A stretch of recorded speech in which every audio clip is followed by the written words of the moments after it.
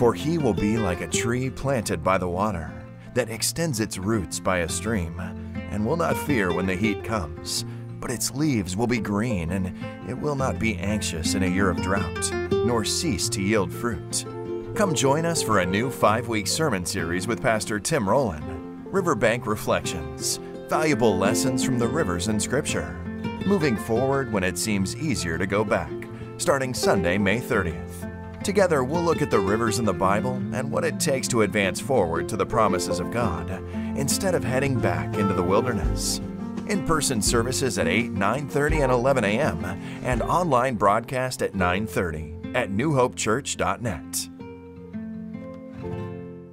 We're going to get pretty heavy, pretty serious. So because of that, I thought I ought to start off on a light note. All right, so we're going to be looking at some of the rivers in the Bible over the next 5 weeks, and we're going to plunge in pretty deep today. So I need to do a little setup for the light humor to begin with. Some of you aren't old enough to remember or know what this term temperance preaching is. All right? So let me, back in the turn of the century when there was a lot of bootlegging going on, do you all know what bootlegging is?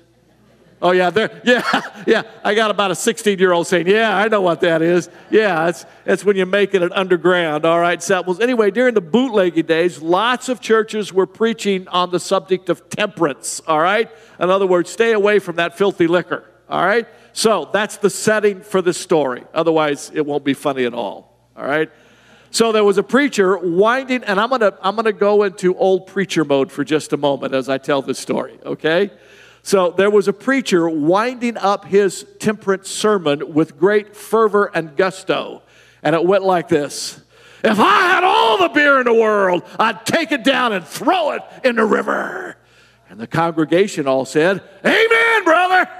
All right, you guys with me? You figure out how this is working now? All right. So he went on and said, if I had all the wine in the world, I'd take it down and throw it in the river. And the congregation said, yeah, you're getting into this. And if I had all the whiskey and rum in the world, I'd take it all down and throw it in the river. And they said, yeah, all right. After the sermon, the preacher sat down, and the deacon stood up, who led the music, and said, for our closing hymn, turn to page 126, and let's sing, Shall We Gather at the River? I love it. I love it. Anyway, just over a month ago, we wrapped up a year-long series called Mountain Moments for Rugged Valley Walks. And what we were attempting to do was discover the truths that we find in the Bible from mountaintop moments from the Old Testament to the New Testament that might make a difference in the way in which we live our everyday lives in the valley. And what we're going to be doing over the next 5 weeks is we're going to spend some time on the riverbanks that we find in Scripture. And it's there we're going to reflect on the idea of moving forward instead of going backwards when it would be so much easier to go back than to go forward. If you haven't figured this out already, we're going to be spending a little time on the banks of the Jordan River. And we're going to look at the stories there of Moses leading Israel to the banks of the Jordan River with the promised land just on the other side. And look at the decision they made then and the consequences of that poor decision. And then we will come back to the banks of the Jordan River 40 years later with Joshua as their leader. And they have the same opportunity they had 40 years before. You see, God is a God of second chances. And He gave it another opportunity to get it right. And so there are valuable lessons for us to learn from the banks of the rivers in the Bible. Mountaintop vistas that we looked at over the past year, those kind of things, climbing to the top of a mountain and looking at the scenery out there, those wow me about a God who spoke all of that beauty into existence. You see, when I get there, God's creation yells at me about how grand and glorious and wonderful God is. He is incredibly powerful, and I learned that from the mountaintops. But riverbanks for me are where God humbles me by His willingness to whisper to my heart about me.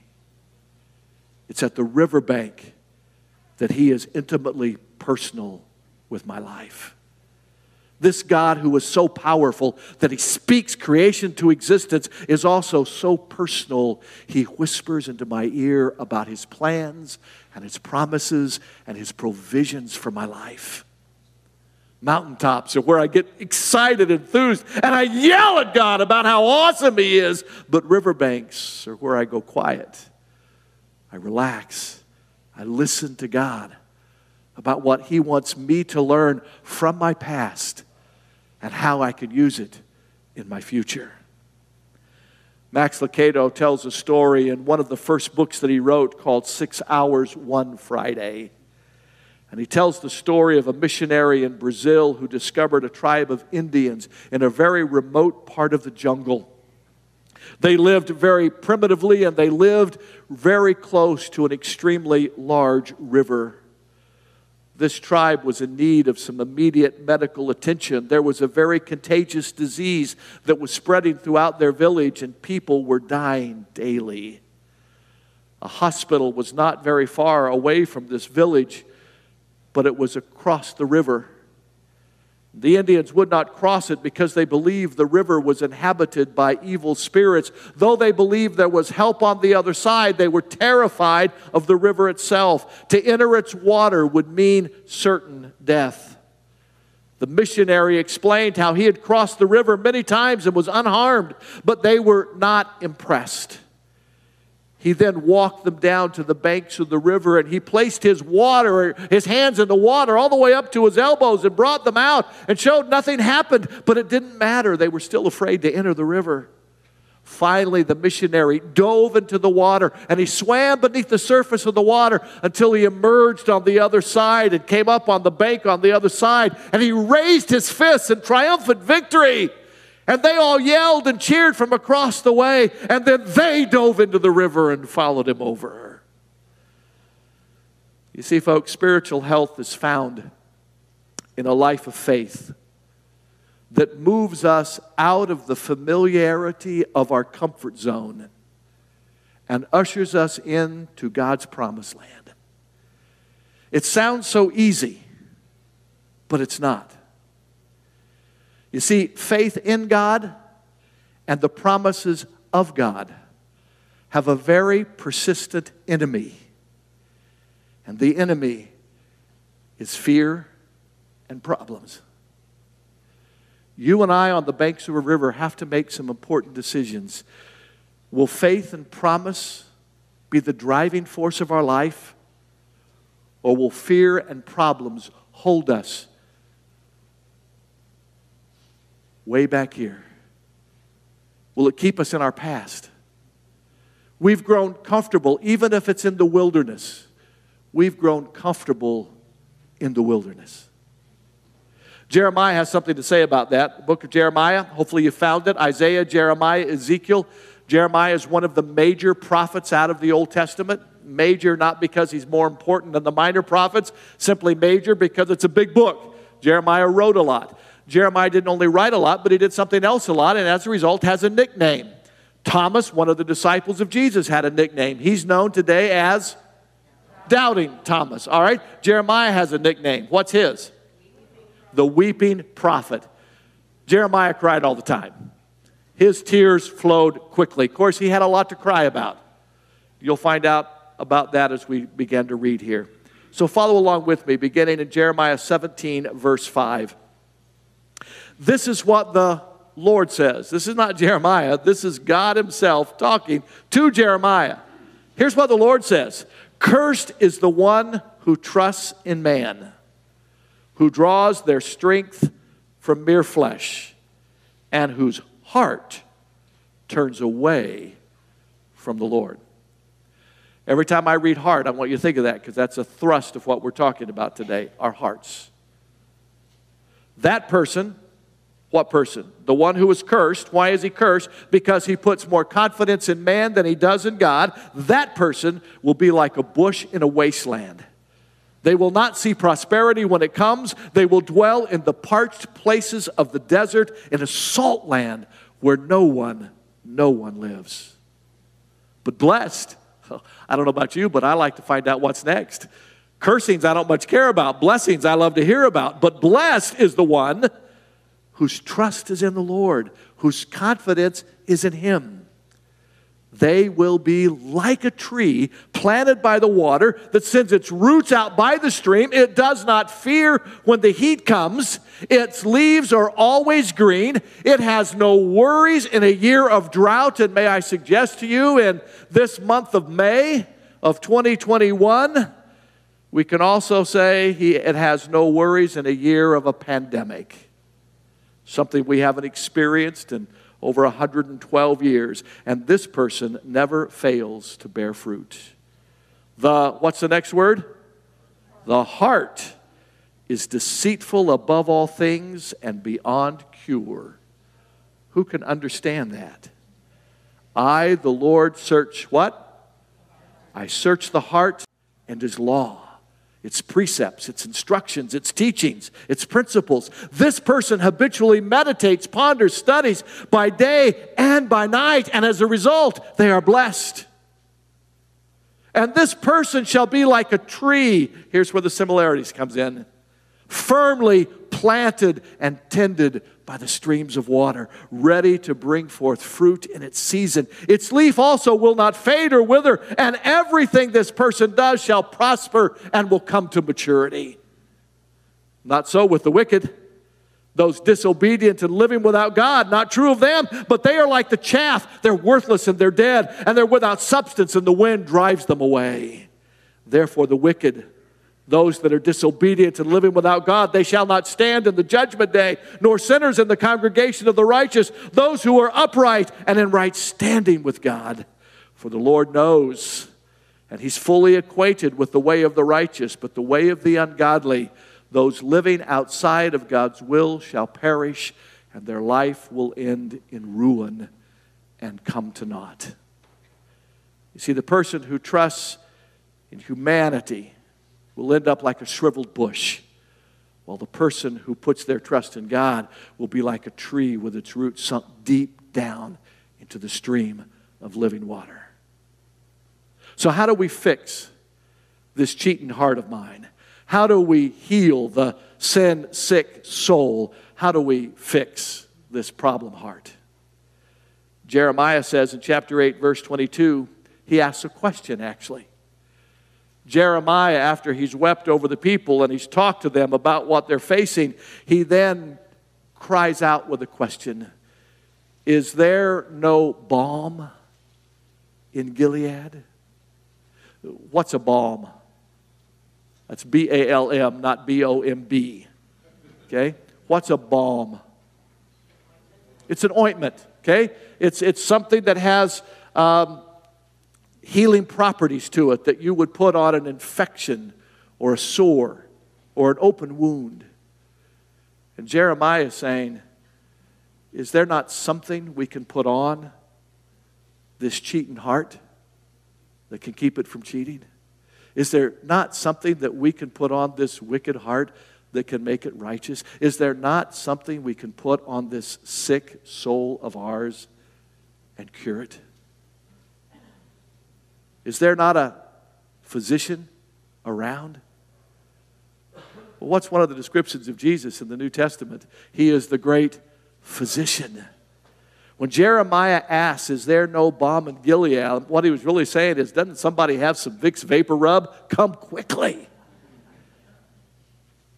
Jeremiah is simply asking, is there anything that God can do for wayward, ailing, unhealthy people? And there is, in fact, a cure. There is a balm. We know it, and according to the song we heard sung today, it's found in the principles of amazing grace in the person of Jesus Christ. For He is the one who extended the balm of Gilead to all of us, when in Matthew chapter 11, verse 28, He extended this invitation. Jesus said, come to me, all of you who are weary, who are burdened down, all of you who are wounded and hurt, all of you who are sick. Come to me and I will give you rest. Take my yoke, take my ointment if you want to, and learn from me, for I am gentle and I am humble where? I am humble in heart. And if we'll let the humility of Christ rule and reign in our heart, we will then experience the promise. We will find rest for our souls. We often don't like to talk about the painful part of the history of America, the history of slavery in this country. And yet I find inspiration from those men and women who were brought here and who lived here as slaves. Because they may have been in physical slavery, but many of them had far greater liberty than the masters who owned them and abused them. They had a freedom of spirit and soul that those human masters never possessed. And how do we know this? We know this if we take the time to study our history. And we will discover that many of those who found themselves physically bound as indentured servants and slaves to other humans had found freedom in Jesus Christ. Some of the most well-known songs that have been sung in churches in the first 50 years of the 19th century and the 20th century were written by slaves. There is one that particularly addresses this passage in Jeremiah 8:22, where Jeremiah asks a question, is there a balm in Gilead? And those incredibly freed slaves gave an answer to Jeremiah's question. They would sing in the fields as they worked, yes, there is a balm of Gilead. And that song goes like this. There is a balm in Gilead to make the wounded whole. There is a balm in Gilead to heal the sin-sick soul. Sometimes I feel discouraged, and deep I feel the pain. In prayers, the Holy Spirit revives my soul again.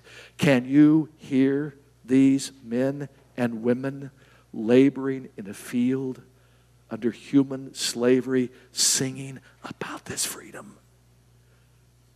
There is a balm in Gilead to make the wounded whole. There is a balm in Gilead to heal this sin-sick soul. If you can't pray like Peter, if you can't be like Paul, go home and tell your neighbor, he died to save us all. There is a balm in Gilead to make the wounded whole. There is a balm in Gilead to heal the wounded soul. Isaiah says in chapter 26, verse 3, God will keep him or her in perfect peace, whose mind is stayed on him. How's your heart? How's your heart doing today? Has it been cheating? Please understand something.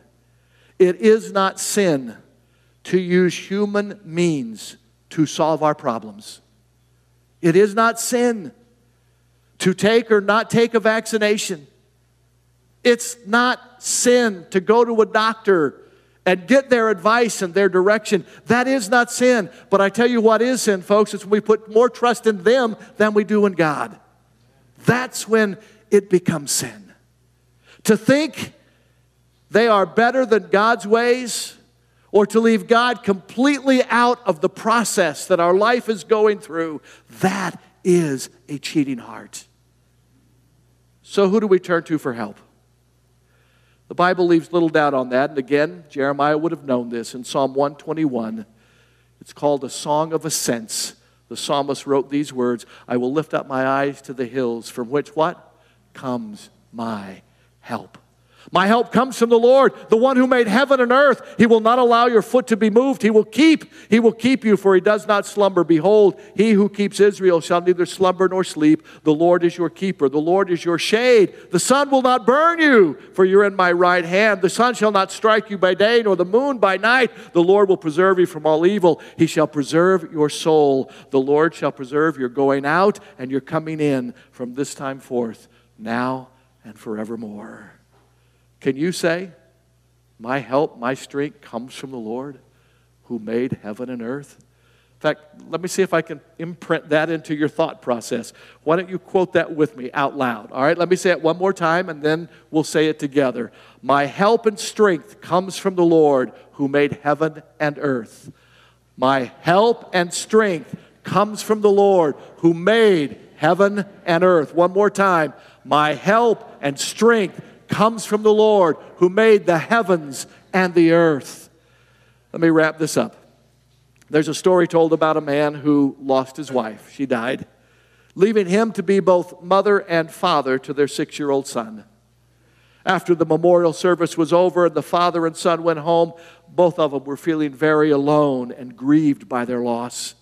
That night, as they prepared to go to bed, the boy asked his father, "Daddy, may I sleep in your room tonight?" The father, of course, said yes. But neither one of them could seem to go to sleep. They tossed and they turned in bed for a long part of the night. Finally, the little boy rolled over and tapped his dad on the shoulder and said, "Daddy, would you watch me while I go to sleep?" The father said, "Of course I will." He said, "I think if you watch me, I think I could go to sleep." And the father said, "Of course." The little boy at last started to relax, and in a matter of minutes, he fell asleep. After the son was asleep, the father got out of bed, and he walked over to the window, and he pulled back the curtains. And he looked up into the star-filled sky, and he said, "Father, are you looking at me? Because if you are, I think I could rest and find peace." The scripture says that God is looking for any man or woman, boy or girl, whose heart is turned towards Him. Father's looking at you, and He knows if your heart is true, or He knows if your heart has been cheating. And here's the good news. Andrew preached it to us last week. If our heart has been cheating, the Father is looking for you to turn your heart towards home, and He'll restore you.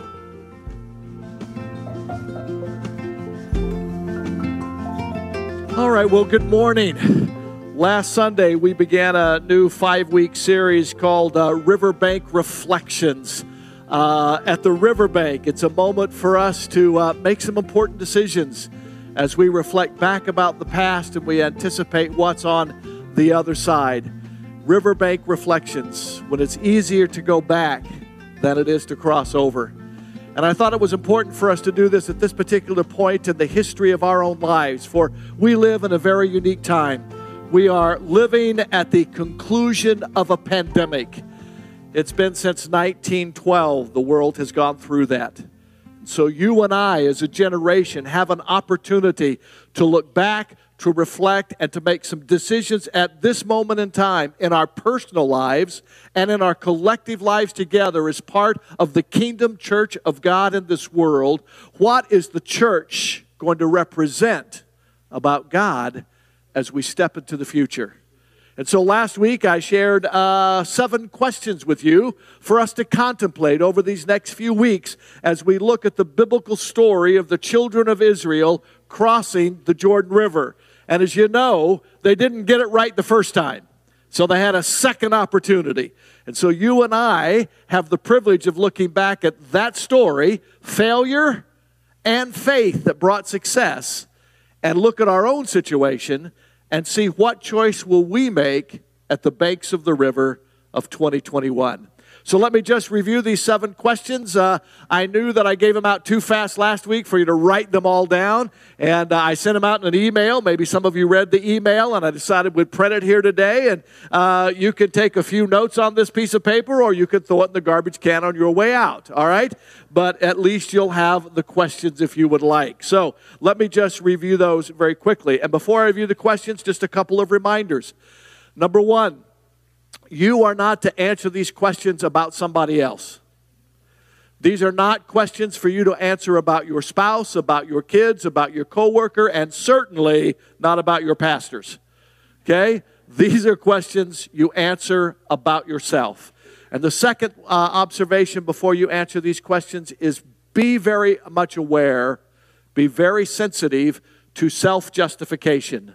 Well, I would have done better here, but, okay?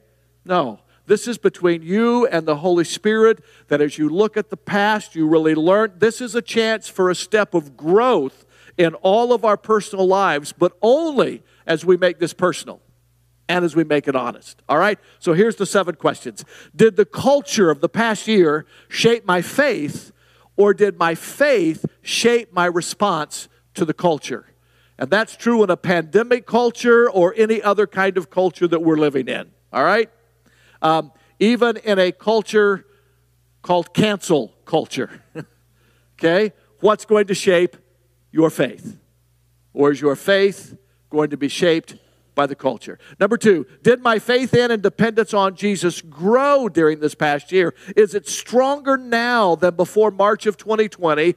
Or have I become more independent from Jesus, and as a result, my faith in Him has been weakened during this time? Number 3, did I enjoy and experience greater faith through last year, or was I frustrated and manipulated more by fear?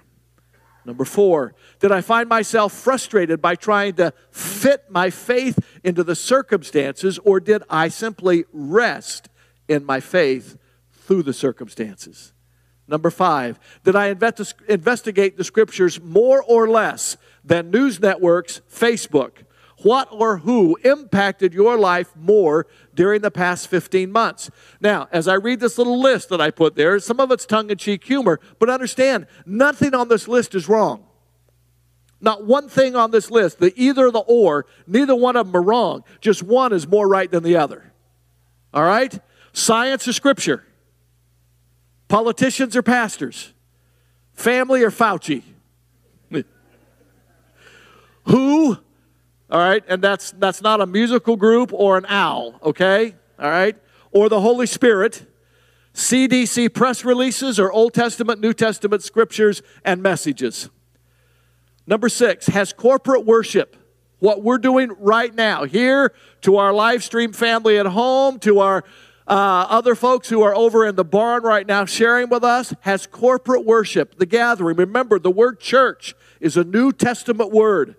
And the literal Greek translation of the Greek word ecclesia, literally translated, is the gathering. So, has corporate worship, the gathering of the faith family, become more a matter of convenience than conscience, comfort than commitment, self-centeredness rather than Christ-focused? Do I prefer worship without sacrifice, church without fellowship, Christianity without commitment? Question 7. Am I better prepared for the what-ifs that will come in the future than I have been in the past? Remember, it is not sin to use human means to help solve our problems. Hear that well. It is not sin to use human means to help solve our problems. If you're sick, go to the doctor. Okay? If you have financial trouble, get on a budget. Okay, there are lots of practical things from human means that can be instrumental in solving our problems, but it is sin to trust those things more than it is to trust God. To think that human ways are better than God's ways, or to leave God completely out of a specific or all-inclusive problem-solving process, that is a serious mistake. And it's you and I choosing to be independent from God in that area. And folks, that's what sin is independence from God. You've heard me preach from this pulpit before. I can be preaching to you and sinning while I'm preaching. Okay? Because Danny Boitano did something this last week that made me really angry, and I decided, you know what? He's too big for me to take on face to face, so I'm gonna smack him upside the head in a sermon. And I work out a whole sermon that just deals with what he made me mad over. Now let me clarify. Danny has not made me mad, okay? But if I do that in a sermon, even though I'm quoting Scripture using great illustration, I have been sinning, because that sermon prep had nothing to do with dependence upon God. It had everything to do with my will and my will alone. And so sin is not really the horrible, ugly acts that we always use to describe it. It is that willful independence that I'm going to do what I want when I want to do it, and I'm going to do it in my own way and in my own strength. And so last week we spent most of our time looking at Jeremiah 17, 5 through 10 as we looked at our heart. And the question we really asked last week was, how's your heart? Is it faithful or trusting, or is it cheating and self-reliant? We reminded you of an old Hank Williams song, Your Cheating Heart. And we asked you to compare, what kind of heart do you have? For 2 Chronicles 16:9 says, for the eyes of the Lord run to and fro throughout the whole earth to show himself strong on behalf of those whose heart is loyal to him. And so what kind of heart have we had this past year? As we stand at the banks of the river of Jordan at this moment in our life, has our heart been reliant upon Christ, or have we been cheating and dabbling with things of independence? And so last week I gave you a homework assignment, as I recall. And I asked you to read Numbers, 4 chapters in the book of Numbers, 2 chapters, 13 and 14, and then Joshua chapter 1 through 4. I had a gentleman in the last service tell me, he said, Tim, I only got 2 hours of sleep last night. He said, I was up all night. I was reading the scriptures, and I was putting your outline, and I was putting my outline of what I learned from you last week, what we might be studying this week. And I said, well, that's good, because you had a really nice nap during service today. So he actually didn't sleep through service. But anyway, so I know I shouldn't do this, but how many of you did your homework? Raise your hand. You are much better than the 8 o'clock service. Much larger percentage. All right, thank you all. And the reason I had you do it is it saves time for us today. And so we'll still try to hit some highlights out of those chapters. But what we're going to really be talking about today is this looking at what governs our heart when we're at the riverbank of reflection, as we're thinking about advancing forward, or is it easier just to go back where we came from? This whole idea of faith and fear. Someone once wrote a story about a woman who for many years couldn't sleep at night because she was always fearful that her home was going to be burglarized. One night, after her and her husband had been married 10, 12 years, her husband heard a noise downstairs in the house. So we went down to investigate. When he got down there, he caught the burglar red-handed. And the husband said to the burglar, hey, would you come upstairs and meet my wife? She's been waiting for you for 10 years. You see, a real burglar can steal our joy and our faith maybe once. But fear and worry can steal our joy and our faith night after night after night. Fear not only steals our sleep, but it steals our health and our ability to live with life productively. What I'd like to do is not read all of the 6 chapters that I gave to you, but I do want to read a couple of verses from each section. So in the book of Numbers, chapter 14, verses 6 through 9. Numbers chapter 14, verses 6 through 9. Now, the setting of the story, and we're going to go back and review more of the story in just a few moments. But where this is exactly in Numbers 14, the children of Israel have left Egypt where they were slaves. They have walked a short journey through the wilderness. A lot of people have different ideas how long this took. Some say it could have been as short as 11 days. Most think it was probably closer to somewhere around 40 plus days. And that brings them now to the River Jordan. A chance to decide to go on into the land that is their home, the land God promised to them, a land that flowed with milk and honey. And Moses sent out 12 spies, and 12 spies went into the land. Do you know how long they stayed in the land? 40 days, all right? So all the nation of Israel sat on the banks of the river contemplating, thinking about the report they would receive, thinking about the directions that God had already given them up to this point to go and possess the land that God had given to them. After 40 days, the 12 spies come back. And as you know from reading this, there are 2 reports. There is not unity or agreement out of the 12 men. 10 give a report. All of them agree that the land is wonderful and incredible and it's productive and there would be lots of opportunity and many blessings there. All 12 agreed on that. But 10 of them said, there are fenced cities, there are large armies, and there are gigantic people. We cannot do this. We should go the other way. 2 of them, Joshua and Caleb, came back with the same report of how great the land was, and then they said, and that's where we are in chapter 14, all right, verses 6 through 9. Joshua son of Nun and Caleb son of Jephunneh, who were among those who had explored the land, tore their clothes and said to the entire Israelite assembly, "The land we passed through and explored is exceedingly good. If the Lord is pleased with us, he will lead us into the land, a land flowing with milk and honey, and he will give it to us. Only do not rebel against the Lord. Do not be afraid of the people of the land, because we will swallow them up. Their protection is gone, but the Lord is with us. Do not be afraid." One side note, just out of the reading of that passage. Notice, if we allow fear to influence our decision, what does God call it?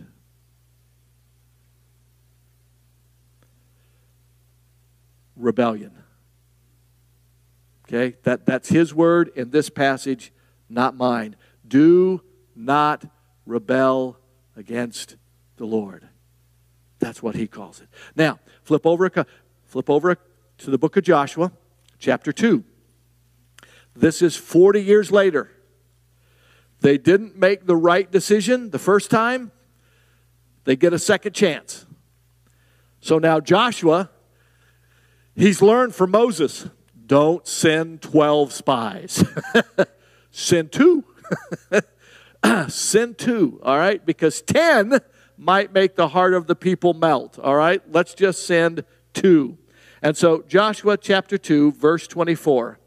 And they, referring to the 2 spies, said to Joshua, "The Lord has surely given," what's that next word?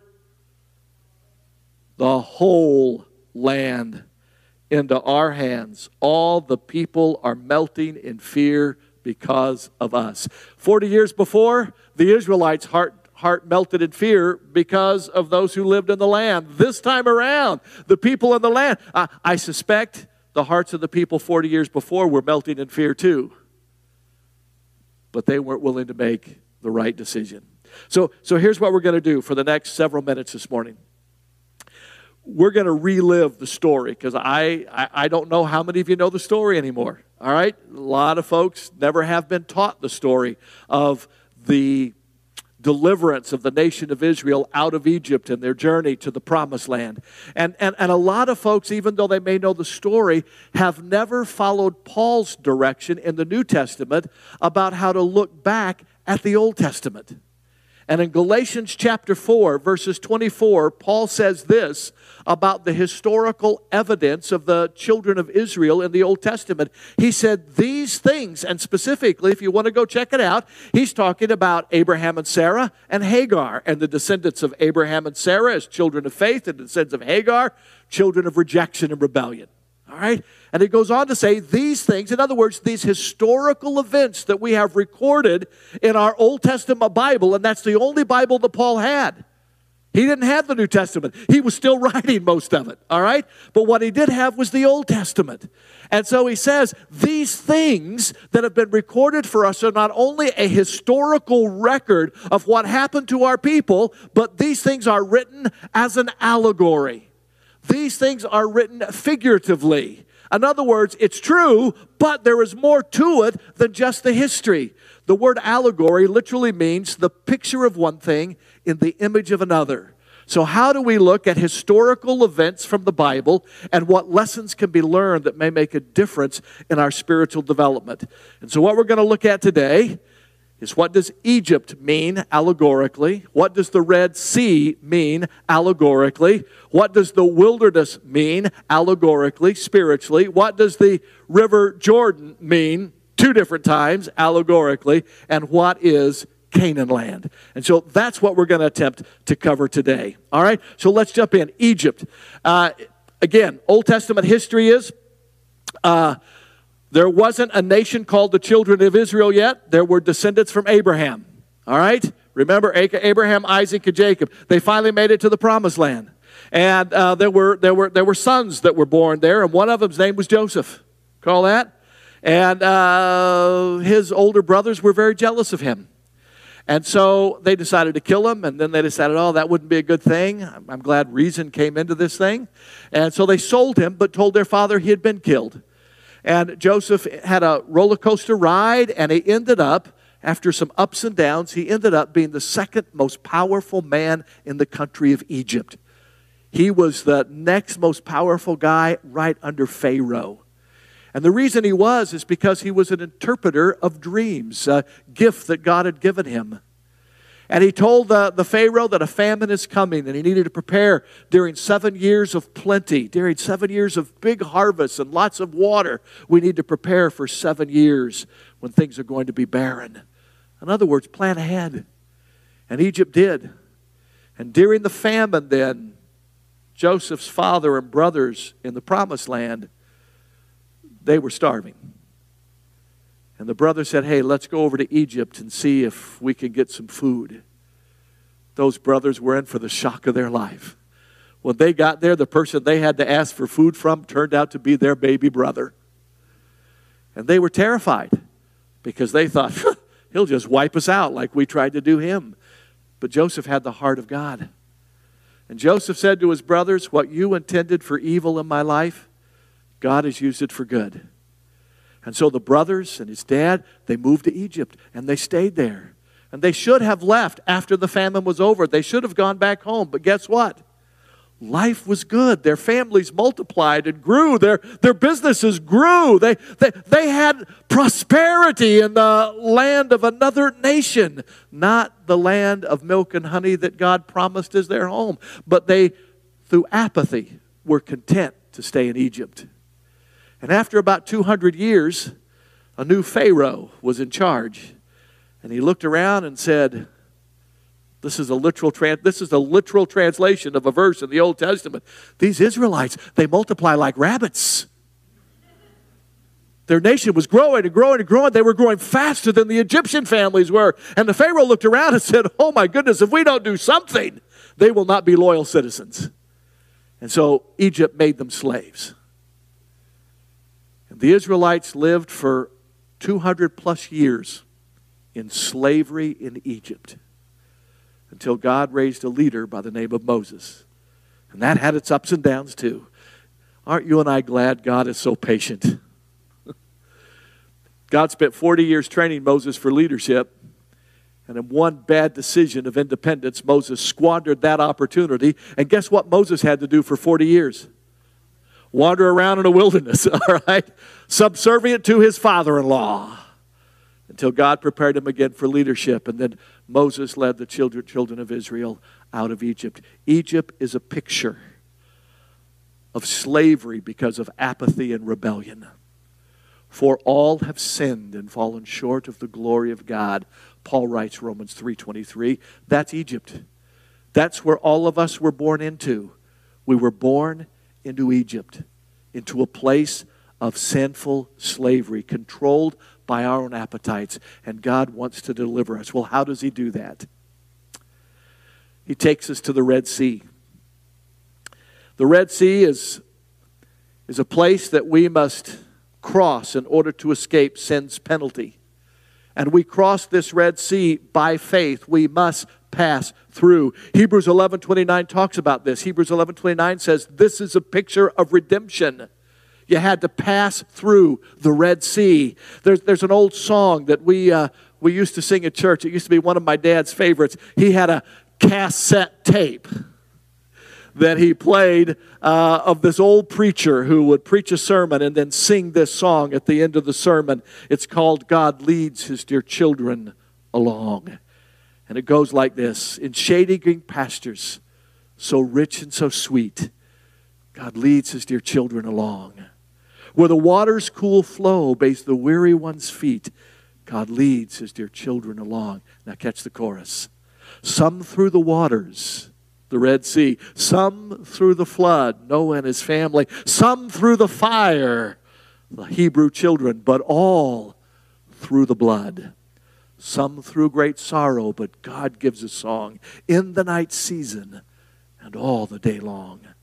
Sometimes on the mount where the sun shines so bright, God leads his dear children along. Sometimes in the valley in the darkest of night, God leads his dear children along. Though sorrows befall us and Satan oppose us, God leads his dear children along. Through grace we can conquer, defeat all our foes. Why? Because God leads his dear children along. Away from the mire, away from the clay, up, away up into glory, eternity's day. Why? God leads his dear children along.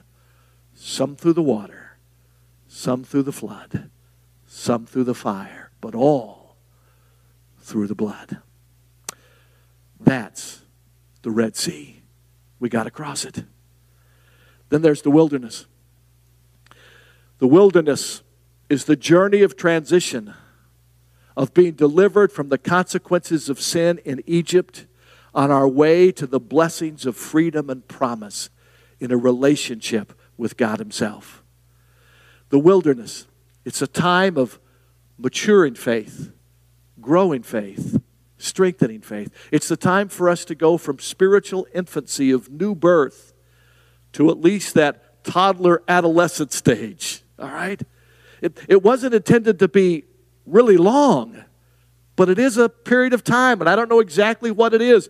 The children of Israel could have made this journey, according to various historians, anywhere from as rapidly as 11 days to 40 plus days. Some said if they just walked a mile a day, they would have done it in 9 months.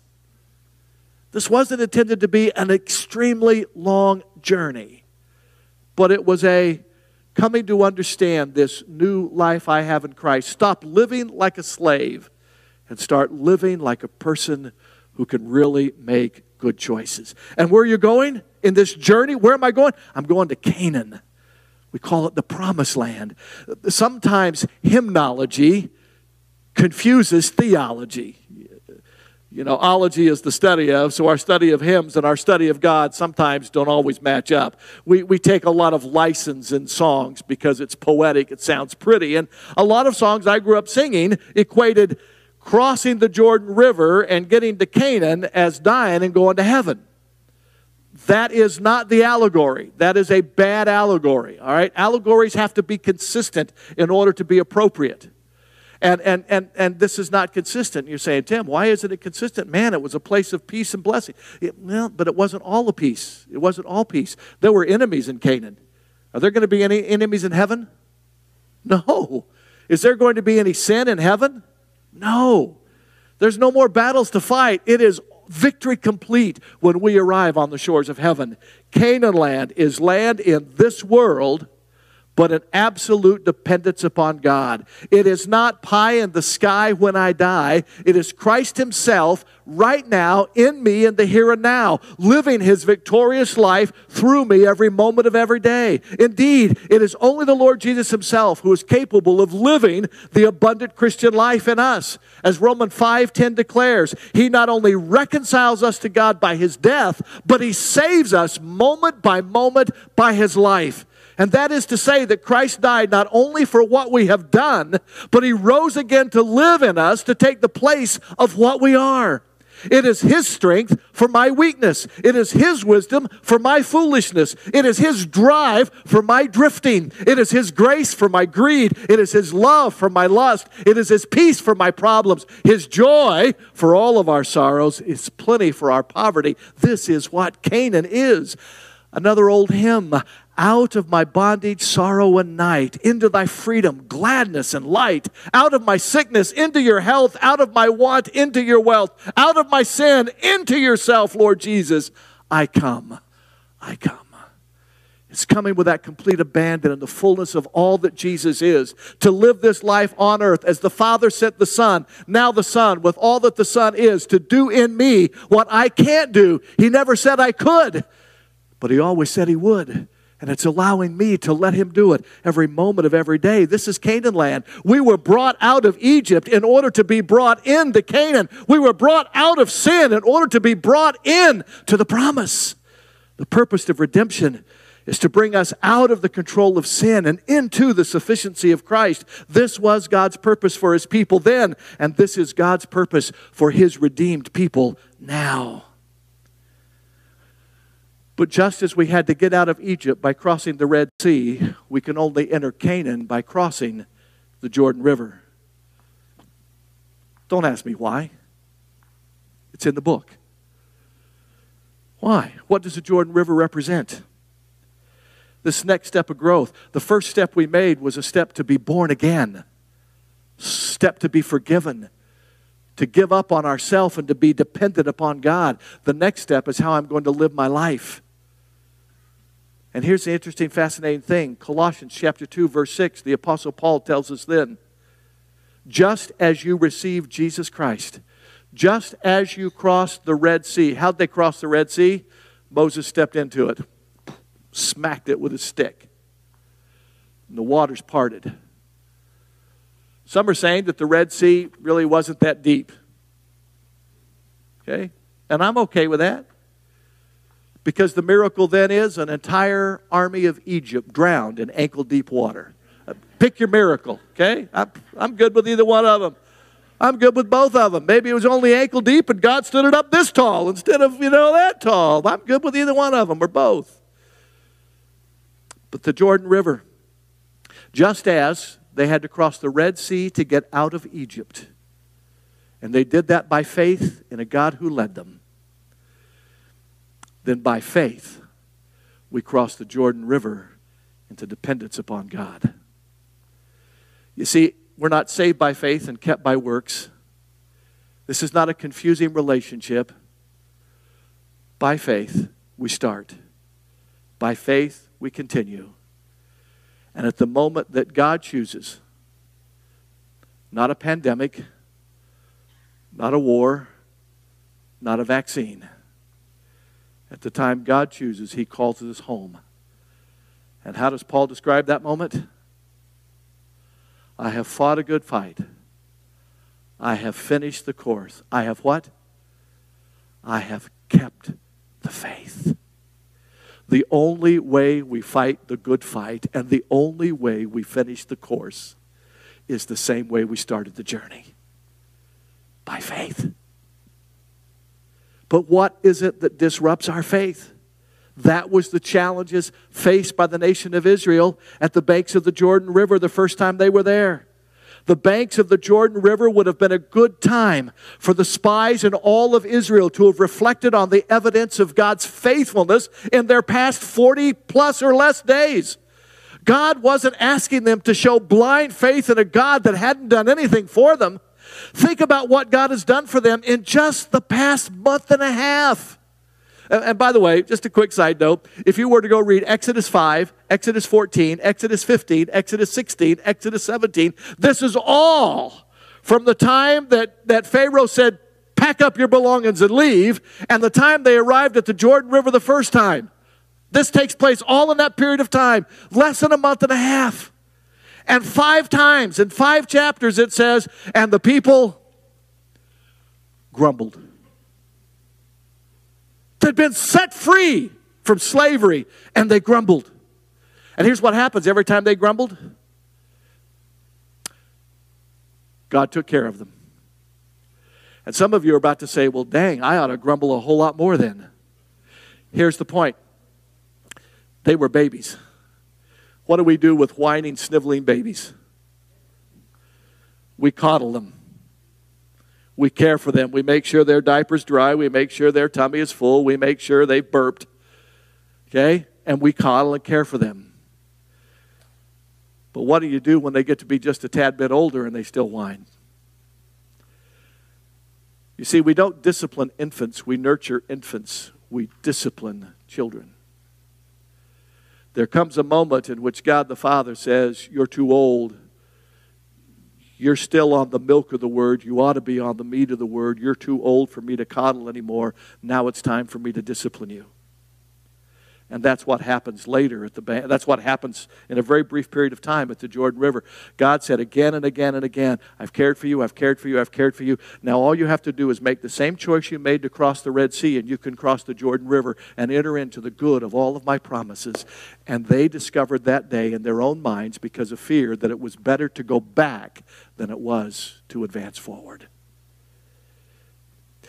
You see, here's what they should have reflected on the riverbank that day. that in the last 45 days, they've watched God, through 10 plagues, change Pharaoh's mind, and he set them free.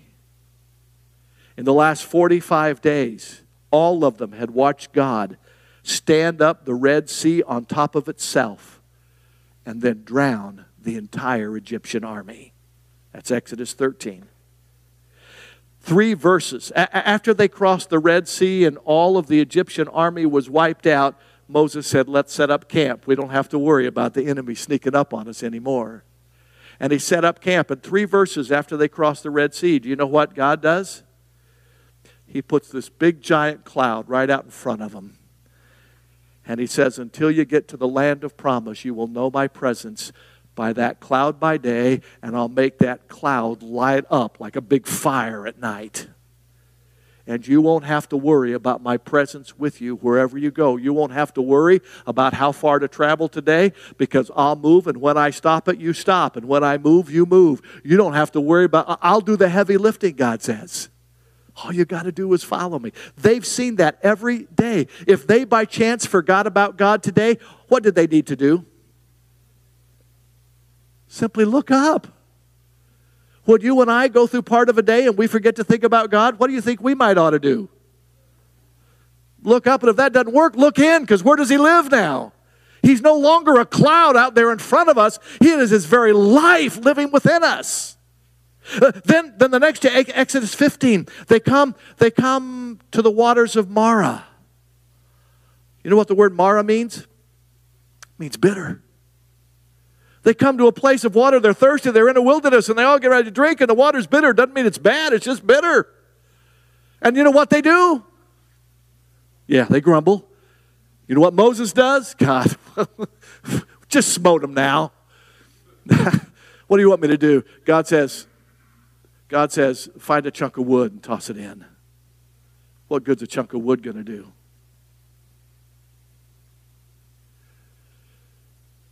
That piece of wood makes your bitter life and my bitter life sweet.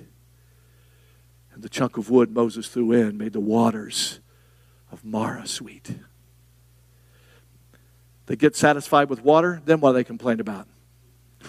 How are we going to eat, our God? The Egyptians fed us. How are we going to eat? God said, no problem. And he dropped down in light rain, manna from heaven. You know what manna means? Yeah. Pastor Andrew knows. It doesn't mean bread. It doesn't mean flaky bread. It doesn't mean dry bread. It doesn't mean bread from heaven. It means, what is it? That's probably what all the children of Israel said when they looked out their tents and they saw all this bread coming down. They said, what is it? It's man. God provided for the needs. And then, okay, God, we're not vegetarians here. You just feeding us bread. We need a little something more. So what does God do? Quail come flooding in, and they eat quail, Exodus 16. And then they go on a little farther, and they're thirsty again, and what do? They whine and complain, and they come to a big rock out in the middle of the desert, and God says, hit the rock. That's a picture of Christ. He's the rock of our salvation, and he is the river of living water that comes flowing out. And he provided for their needs. And then they go a little further and they come across an enemy, the Amalekites. Now, there's an interesting verse, and I'm running out of time. There's an interesting verse, I think it's back in Exodus 13. Yeah, here it is. They just crossed the Red Sea, and God says, hey, Moses, come here a minute. He said, we can't take them on the shortest route to Canaan. If you take them on the shortest route, listen to what he says. There's a lot of enemies in Philistine country. If they face war, they may change their minds and return to Egypt. God knew that babies weren't ready to fight. God knew their character wasn't ready to fight. Let's go a different way. And they go a different way, and they avoid the Philistines and some other nasty folks out there. But before they get to the River Jordan, they do come across the Amalekites. And the Amalekites are winning. And Moses prays, and God says, hey, Moses, put your hands up. You want a good reason to raise your hands during a hymn? And please, you know, I'm Baptist. I can only raise one hand and only about this high. Okay, I got alligator arms. I've gotten past that. But hey, you want a good reason to raise your hands in worship? It's because it's a sign of victory. It's a sign that you understand the victory of God in your life. It's what it was for Moses that day in the wilderness. God said, Moses, raise your hands. Keep your hands up towards me. You're pointing my direction, and I will give victory to the army. And as long as Moses kept his hands up, they were winning. If his arms got tired, and they went down, then the Amalekites started winning. And this kind of went back and forth for a while. And then his brother Aaron and another buddy of Aaron's decided, you know what, we better get him something to sit down on so he can keep his hands up longer. And they got him a rock to sit on. And then he still got tired keeping his hands up in the air. And they said, okay, you take one side, I'll take the other. And they held his hands up. And God gave victory to the Israelites. They hadn't fought a battle in 400 years. And they won their first one. And then Exodus 20, the 10 Commandments. Oh, my goodness. And then the second time the 10 Commandments come back down, the face of Moses is radiant, so radiant. They said, Moses, cover your face. We can't stand to look at you. I've had folks say, I can't stand to look at you, but it's never because of my radiance. Here's the deal. All 12 spies were privy to God's sufficiency over these past 45 days. Plagues. Red Sea, pillar of fire, waters at Marah, manna, quail, water from a rock, victory over the Amalekites, 10 Commandments, radiant face of Moses. How much do you need for God to do in your life in less than 2 months for you to make a good decision at the banks of the River Jordan? And yet, the scripture says the heart of the people melted in fear, and they chose to go back instead of forward. We were brought out in order to be brought in, not to go back. The wilderness now becomes the place, it's no longer the place of transition, it's now the place of discipline because fear was more influential than faith. The wilderness, this time, is a picture of what the New Testament describes as a carnal Christian. That's a horrible sound. It's kind of like saying casket. I don't like the word casket. I try to find another word. Carnal Christian is an ugly word in my vocabulary, but the Bible uses it. And if you are a carnal Christian, it means you have been redeemed by faith in Jesus Christ through his reconciling death on the cross. You've received the Holy Spirit by whose gracious presence Christ now lives in each of us. But we have chosen to live in spite of all that God has done for us in self-imposed poverty under the subtle influences of a defeated enemy called our flesh, which Christ took care of when he went to the grave. You are just like the children of Israel who lived for 40 years, plagued by the memories of the subtle influences of an enemy whom God buried to the very last man in the depths of the Red Sea. You, as they, neither enjoy the flesh pots of Egypt, of slavery to sin. No, because you know why? As Christians, we can't really enjoy sin like we used to because there's conviction that comes with it now. Nor do we enjoy milk and honey of Canaan. We are dumped in the desert. Christ disciplined them for 40 years until an unbelieving generation died off, never stepping foot in the promised land. The actual trip, maybe 40 days, now corresponds to 40 years. Remember, God's original plan for Israel was to take them into the promised land in days, not decades. How long is it taking God to get you to his place of promise? The Jordan River the second time, and we'll pick up here next week, is a place of second chances and do-overs. And the prerequisite hasn't changed. It is still faith and faith alone to claim the promise. 2021 finds us on the banks of a river.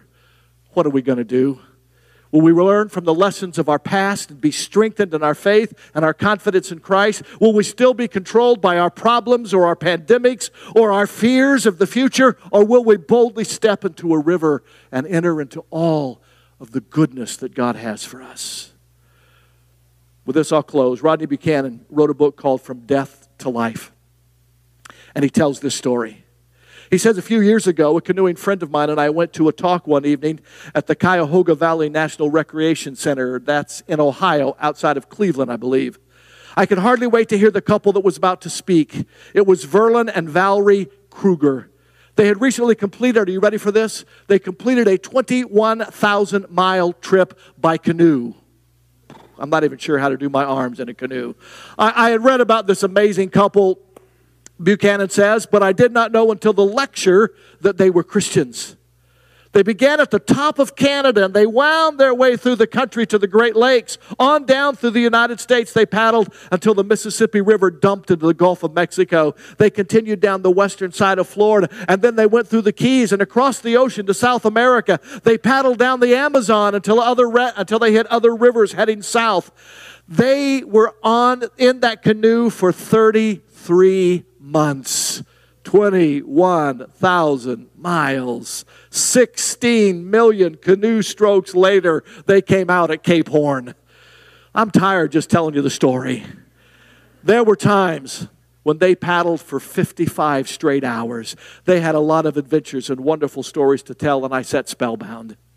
They told of the ice that formed on their canoes and also on their bodies as they went through an ice storm in Lake Superior. They told of the floods on the Amazon, as well as about huge snakes and alligators. But one story stuck in Buchanan's mind. He said they were in South America. And just as they rounded a bend in the river, they came across this huge flock of black swans. When the birds saw them, they went into complete panic, and they began to flap their wings while they ran across the top of the water. They were going downriver. The Krugers chased those screaming birds for miles, not because they wanted to, but because the birds were running from them on the top of the water. To their amazement, only a few of the swan dared to turn, face them, and fly over them. Even though the swans were created to fly, they chose to run and scream. Valerie said, I learned something very valuable from those swans. We must face our fears if we're going to get over them. If we run from them, they will chase us our entire life. But if we turn and face them, we will learn that we can fly by the grace of God. Isaiah said, sometimes God gives us the strength to mount up with wings as eagles. I think this is a moment that the church of Jesus Christ needs to fly. We must let God literally be the wind beneath our wings.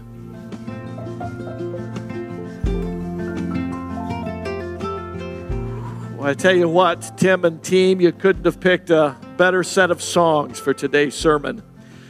I invite you, if you'd like, to turn to the book of Joshua, chapter 1. It's where we'll be reading from in just a few minutes. If you'll recall, we're engaged in a sermon series called Riverbank Reflections. We're spending some time along the banks of the Jordan River, and we're learning some lessons that may have a bearing on the way in which you and I live life today. 2 weeks ago, when we started this series, and I would encourage you, if you have missed one of the first two sermons, take a little time this coming week and go to the website and watch it, because this is a series that builds precept upon precept and truth upon truth, and don't have time to do exhaustive review each week. So just the highlights. In that very first week, I gave you 7 questions, and then last week, week before, I sent them out in an email, and we made hard copies and had for you last Sunday. And if you didn't get those, I got nothing for you this week. You could text me and we'll resend them to you, or you can write them down real quick. And there might be a few left sitting out in the foyer, I'm not sure. But here are the soul-searching, life-shaping questions that I want us to ask ourselves at this particular unique time in history. We are a generation unlike any other generation in over 115 years. We are getting a chance to look back at how we survived and weathered and were victorious or failed through a pandemic. Not since the generation of 1912 have we done that. And so you and I get a chance today, just still on the edge of it, still hanging on. We have a chance to look back and evaluate our own life. Forget about checking out the presidents and how they've done. Forget about how the governors have handled all their situations, or our local county health departments. That's not the purpose of this. This is nothing political or governmental at all. This is personal. This is a chance for you and I to look into the mirror of God's Word and ask ourselves some very serious questions and learn lessons from how we went through it, whether they're good lessons or bad. God gives us an opportunity, and the Jordan River is a wonderful place in the Bible for us to discover this from. God gives us second chances. He gives us do-overs. He gives us fresh starts and new beginnings. And so the children of Israel are brought back to the banks of the Jordan River a second time after they messed up 40 years before. You and I have a chance to learn not only from biblical history, but from our own recent history. And so these 7 questions, remember, you're not to answer them for anybody else. You don't answer them for a spouse, a child, a parent. You don't answer them for anybody else but yourself. And don't justify yourself. Okay? This is honesty with you and God. And here were the 7 questions. During this past year, did the culture shape my faith? Or did my faith in God shape my response to the culture? Number 2, did my faith in and dependence on Jesus Christ grow during this last year? Is it stronger than before March of 2020? Or have I become more independent from Jesus, and as a result, my faith has been weakened? Number 3, did I enjoy and experience greater faith, or was I frustrated and manipulated more often by fear? Did I find myself frustrated by trying to fit my faith into the circumstances I was living in, or did I rest in my faith as I went through the circumstances? Number 5, did I investigate the Scriptures more or less than the evening news, the daily news networks, Facebook? What or who impacted your life more during the past 15 months? Science or Scripture? Politicians or pastors? Family or Fauci? Who or the Holy Spirit? CDC press releases or Old Testament, New Testament Scriptures and church sermons?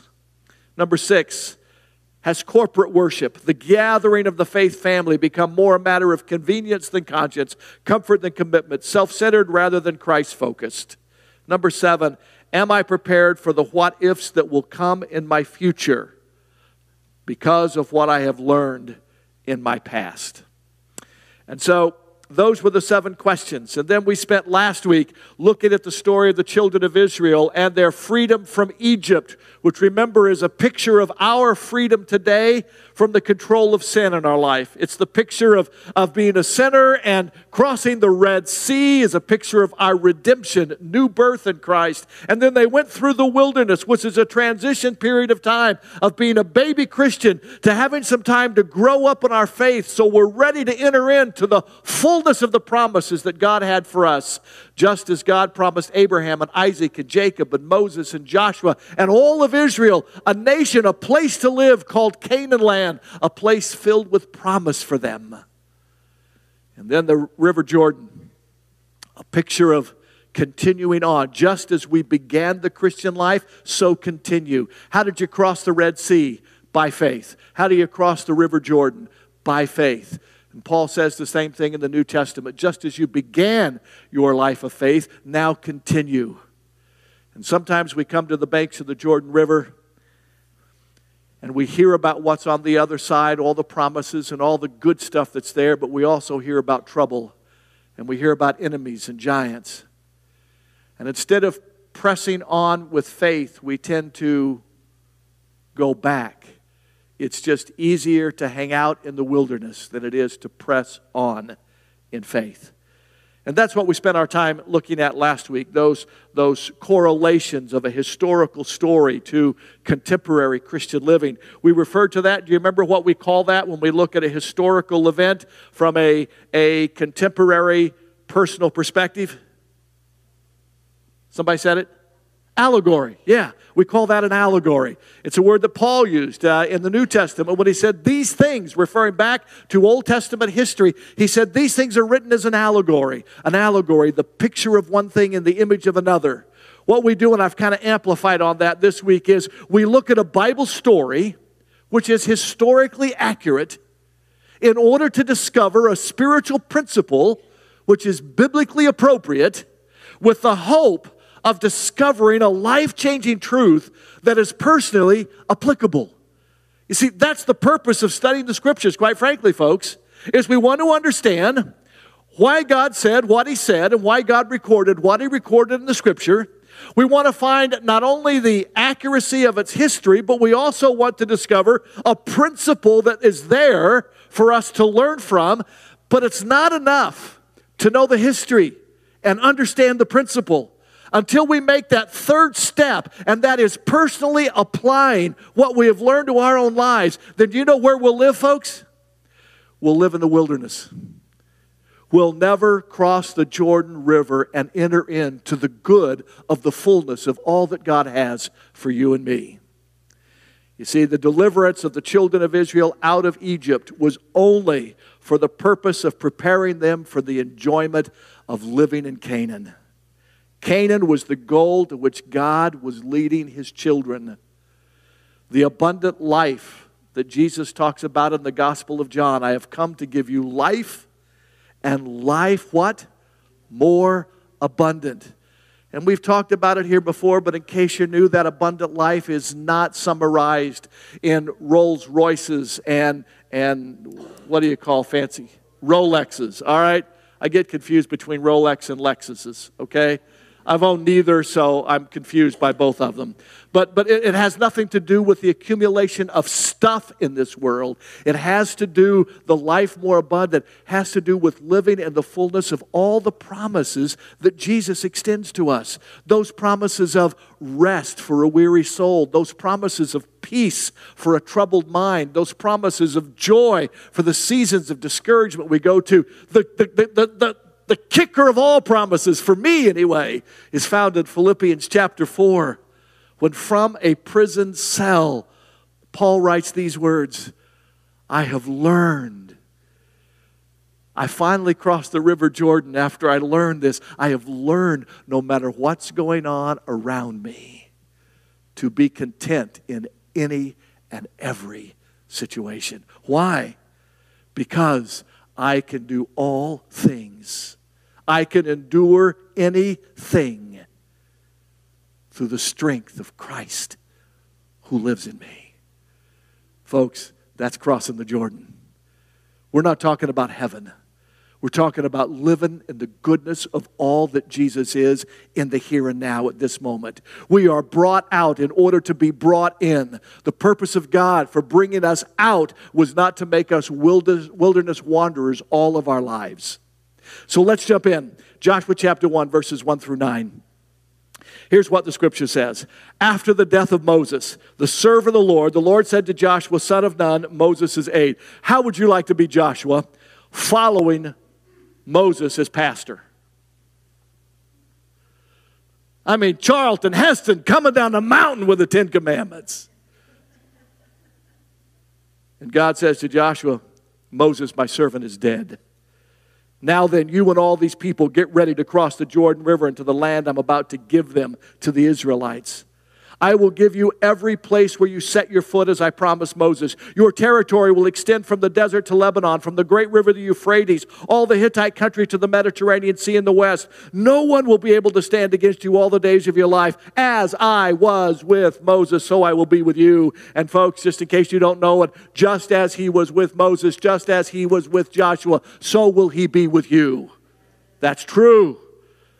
I will never leave you nor forsake you. Be strong and courageous, because you will lead these people to inherit the land I swore to the ancestors to give them. Be strong and very courageous. Notice something that it doesn't say be fearless. It does not say be fearless. Do not misunderstand anything I've been saying the last 2 weeks. I am not saying that you will never have fear in your life. You will face fear probably just about every day that you live. John Wayne was not a very good theologian, I don't think, but he got this one thing right. Courage is not the absence of fear. It is being afraid and saddling up anyway. If you're not fearful, there's no need for courage.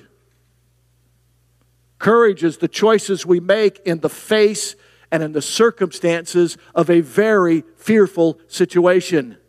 Be strong and courageous. Be careful to obey all the law my servant Moses gave you. Do not turn from it to the right or to the left, that you may be successful wherever you go. Don't waver in your commitment to Christ. Keep this book always on your lips. Meditate on it day and night, that you may be careful to do everything that's written in it. Then you will be prosperous and successful. Have I not commanded you?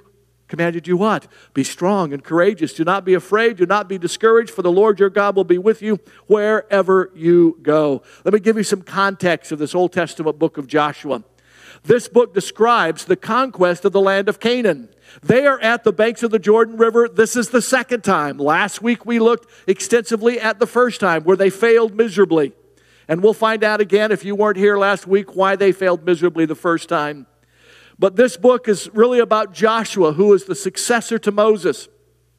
And I find it interesting that the name Joshua in Hebrew literally means the Lord saves. The Lord is salvation. And do you know what the Greek version of the Hebrew name Joshua is? Jesus, yeah. Anytime a preacher asks you a question, 90% of the time the answer will always be, yeah, that's right. And it's true here, all right? Joshua, Jesus, same name.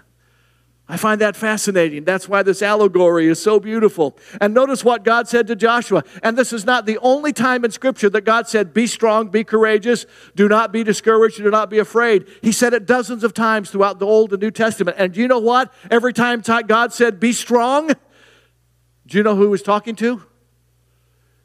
He was talking to somebody who felt weak. He wasn't talking to a strong guy and telling them to be strong. He was talking to a weak person, telling them, hey, don't make decisions based upon your weakness. Make decisions based upon my strength. God said, be courageous. Do you know what who he was talking to at that moment? Every single time he was talking to somebody who was frightened. Every time an angel shows up in the Bible, what's the first words out of their mouth? Don't be afraid. Why were they saying that? Because the people were terrified. But don't be afraid. Why? Because God is with you. God says to Joshua here, do not be discouraged, which meant that God was talking to a person who was ready to quit their job. You ever been fit to quit? God says, hang in there. Be strong. Be courageous. Don't be discouraged. You see, human weakness and human fear and human discouragement is overcome by dependence upon God's promise and upon God's person. Just like Jesus in the garden. Jesus as man, God the Son, never ever less than God, but never ever more than man. And Jesus in all of his humanity, the night of his betrayal, hours before he would be beaten, thrown in jail, and then a day or two before his own crucifixion, Jesus in all of his humanity comes to his Father with his human weakness, with his human fear, and with his human disillusionment. And on his knees alone in the garden, he says, Father, could you get me out of this jam? Could you let this cup pass from me? And the only good but I've ever found in Scripture is the next sentence. But not my will, but yours be done. Be strong. Be courageous. Don't be discouraged. When we grasp this text, we understand the story of the Israelites and their previous 40-year journey in the desert, wandering around because the last time they came to the banks of the river, they grumbled. Guess what? They did it the second time too. But the first time they grumbled and disobeyed. The idea of coming to the promised land parallels the New Testament concept of being saved. Paul writes in 1 Corinthians 15:2, by which, the grace of God, you are being saved if you hold fast the word that I've preached to you. Here's the terminology we often use in church. When we're born again, we often refer to that as, hey, I got what last week? We talk about it in the past tense. That's true about redemption. I got redeemed last week. I got born again last week. That is a once and done event in our life. Okay? Salvation isn't once and done. It is present progressive. Check out what Paul wrote in 1 Corinthians. I am being saved. Present progressive tense. It starts at my new birth, but the process continues every moment of every day throughout my life. The children of Israel were delivered out of Egypt. They crossed the Red Sea, their moment of redemption. As they walked those 3 to 9 months through the wilderness, they were being saved. God was strengthening their faith by giving them manna from heaven, water from a rock, quail out of the wind. And he was showing them that he was a God who was faithful. So when they got to the banks of the Jordan River, they could continue being saved and enter into the good of the fullness of all that God had for them. But instead of remembering all that God had done, as we sung about in one of the worship hymns this morning, instead of remembering what God had done, we became fearful by what looked like to be an enemy that we could not handle. And they turned and they went back. Some background on Joshua. He had worked with Moses, receiving the 10 Commandments. He had served without Moses throughout all the wilderness wanderings. He had become a strong leader along with Moses. He was full of faith and had lots of courage, even in fearful moments. If you went to Sunday school as a kid, you'll remember that it was Joshua and Caleb who were 2 of the 12 spies that believed that God could help them to conquer the land the first time they were there. But the story of the 10 spies had more influence on the congregation known as the children of Israel than the 2 did. Folks, the majority is not always right. That's why you and I must interpret things not from what seems to be approved by most, but what is approved by God. Many of that generation, in fact, all of Joshua and Caleb's generation, died in the wilderness. Do you see that fear brings death, but faith gives life? We put faith in Christ and we live in spite of the circumstances. Put our trust in anything other than Jesus and we shrivel up and we die. We might have enough faith to get us out of Egypt, but we don't have enough faith that believes that Jesus can take us all the way into the promised land. Guys, if you're living in the wilderness right now, I want you to look for God to show up in a way that you can't explain, because His ways are not our ways. He showed up to Moses in a burning bush. He showed up to the people of Israel in the wilderness through a staff of Moses. He showed up with water out of a rock. He showed with quail out of a windstorm. He showed up again and again and again to show Himself sufficient for their needs. God will show up again and again in your life, but you got to have the eyes to see and the mind that wants to see His activity in your life and your world. Folks, today's message is for all of us. You see, the question is going to be answered by kings and presidents, by rich or poor. We will all answer the question, will we live by fear or will we live by faith? Let me talk about one thing that fear really costs us. The one thing that I want to point out that fear will cost us, as it did the children of Israel. You see, fear is what keeps us from living, and it robs us of time. Do you realize the nation of Israel wasted 40 years in the wilderness? The kingdom impact of the children of Israel and the God of Abraham, Isaac, and Jacob was put on hold for 40 years in its influence in the world. You see, all that Israel could see were the enemies on the other side. But you know what? Some of those folks who were part of those other nations in the foreign land, they would have loved to have known the God of Israel, who brings you out of Egypt and gives you a promise. Oh, I know if you read it, it sounds like God wanted to slaughter all those people all the time. But go back and really study your history. He only wanted to slaughter those who were going to be instrumental in leading His people away from Him as God. Go check the lineage of Jesus Christ and see if you find some other folks who had a different nationality besides being a Jew. And you'll find that there were proselytes to the Hebrew faith, because the faith in God was not limited to Hebrews alone. That's why it's not limited to any particular nationality or country here today. The truth of who God is and the promises that God offers is available to all of us, whether we get a tan in Hawaii or we don't get a tan in Hawaii. It's available to all of us. And do you realize that if the children of Israel had gone in, Israel was fearful of what they heard about was going on inside the promised land. When we come back to this story in Joshua, do you understand? The people who lived in the promised land were fearful of the God of Israel. But for 40 years, they had nothing to worry about because the children wandered in fear rather than faith. Time is stolen from us. Numbers that we read last week chapter 13 reports the first exploration, those 12 spies, and we spent a great deal of time of looking at that last week. But just something I failed to mention is when those 12 spies came back and reported to the whole assembly, they not only gave a report, but they brought back evidence of what a grand place the promised land was. The scripture says they showed them the fruit of the land.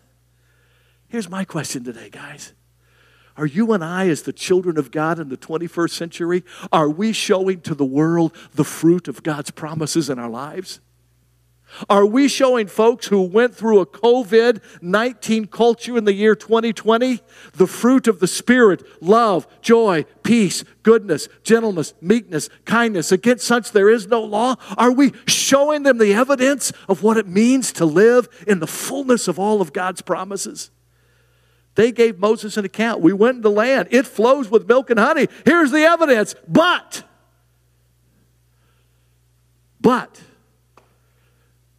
this is the ugly but of Scripture. But the people who live there are powerful. The cities are fortified. We cannot do this. That was fear talking. But then Caleb, he silenced the crowd. And he said to Moses, we should go up and take possession now. We certainly can do this. That was faith talking. But the men who had gone up with him said, we can't. They're stronger than we are, and they spread a bad report. In verse 33, it says, we saw the Nephilim, the descendants of Anak from the Nephilim, and we seem like grasshoppers. Have you read that verse closely? It wasn't the children of Israel saying, we look like grasshoppers in the eyes of those giants. Wouldn't that make sense? That's not what the Scripture says. It says, those 10 spies said, we look like grasshoppers in our own eyes. If you see yourself defeated by the enemy, you're living the life of a grasshopper. If you see yourself enjoying the victory that Christ has paid for you, then we live like giants in the land of faith. 12 men took the same trip. 2 different views, 2 groups of people. The first group in these spies was a visionary group, and the second group was a stationary group. You see, visionary means they have vision or foresight. Stationary means not moving or unchanging. Visionary, defined by a biblical perspective, is a person who sees what can be done by God, and we have a passion to do it. Let me ask you, which group would you fall in? The 10 who were stationary, or the 2 who were visionary? We see what can be done by God, and we have a passion to do it. And folks, I'm not talking, as I mentioned last week, about baseless faith. One of the songs that the team led us in this morning, and in fact, let me see if I didn't lose it. It's on my phone because I can't trust my memory anymore. Yeah, this song here. Don't forget the things He's done before, and remember He can do it all once more. Yeah, that's what the children of Israel had for them as they stood at the banks the first time. Don't forget what God has just done in your life. He can do it again as you cross over. God, whatever victories God has done in your life in the past, don't forget them, because He can do it again if you'll let Him. It's not baseless faith. It's a growing faith based on what God has already done, and it's trusting in self-sufficiency. And Caleb said, let's go at once. And let's claim what God has already secured for us. But all the enemies were big. And folks, those enemies just didn't exist in the Old Testament. Those enemies exist today in the challenges that you and I face. Paul talks about that in the book of Ephesians, all right? As he writes a letter to the New Testament church, to those believers saved by grace because of faith in Jesus Christ, who now have what Moses and Joshua didn't have going for them. We now have the presence of Jesus Christ Himself living in us. Do you understand that? As a Christian, every moment of life that you live and every place that you set your foot, you are not alone. He is in you at that moment. Are you going to live in ignorance of Him or in dependence upon Him? I don't care if you're young or old.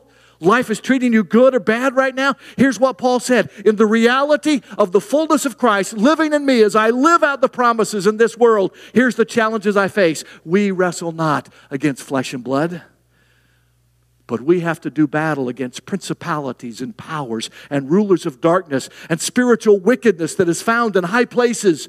Wherefore, take unto you the whole armor of God, that you may be able to withstand the evil days, and having done all, stand. Chapter 14, verse 6, Joshua the son of Nun and Caleb the son of Jephunneh, who spied out the land, tore their clothes, and they spoke out to the whole congregation. He said, guys, wake up! Don't listen to the majority. Come on, guys. The land we pass through, it's good land. The Lord delights in us. He will bring us to the land and give it to us, and it will flow with milk and honey. You know, it's amazing how many things in our daily lives result because of somebody else's vision. We drive cars today because somebody had the vision for a vehicle. We use computers today because somebody had a vision for smartphones. We fly in planes because somebody had the vision of flying high. Helen Keller, who was blind, said there's something worse than being blind, and it's being able to see and having no vision. Woodrow Wilson, though not one of the best presidents who ever served, said we grow great by dreams. All big men are dreamers. The poorest person is the one who is without a cent. But let me say that correctly. The poorest person is not the one who is without a cent, but the one without a dream.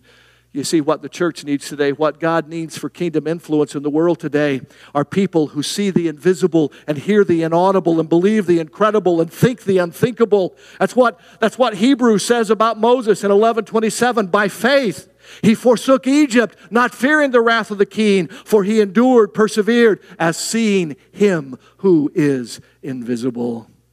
You and I need to remember the line out of one of the songs that, again, we sang earlier today. God, you made a way when there was no way. Do it again. You've never failed me yet. Those 10 spies also spread a bad report, and that spreaded fear throughout the people.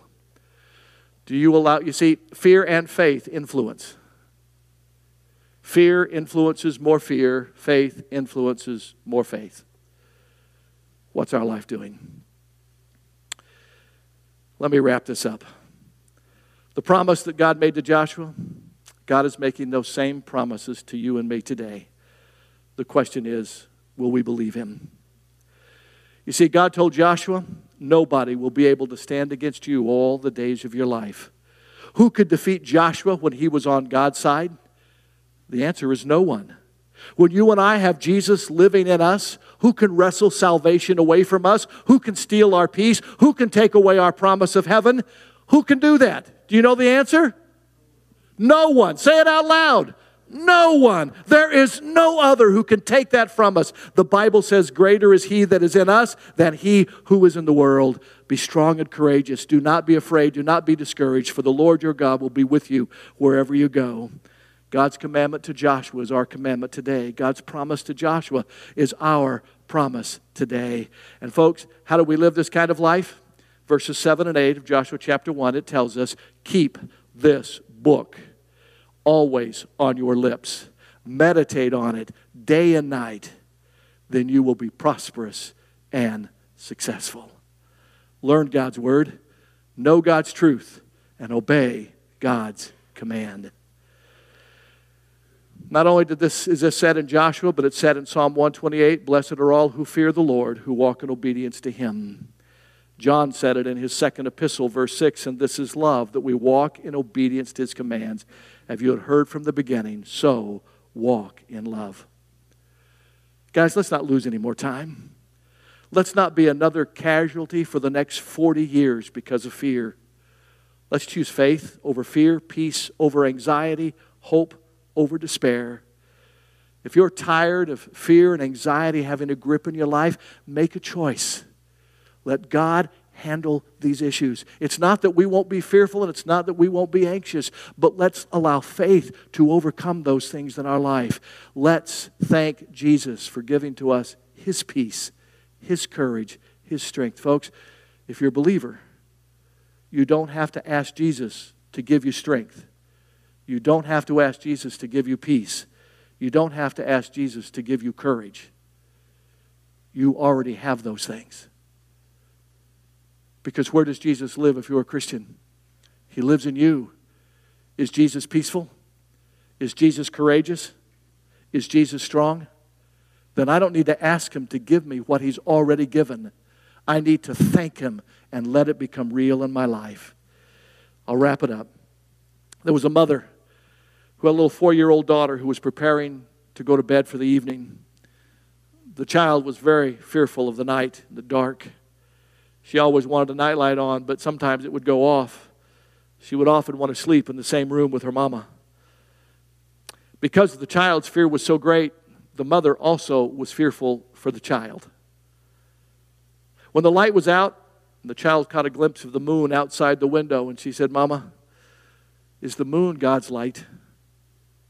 Mom said, Yeah, honey, it is. God's lights are always shining.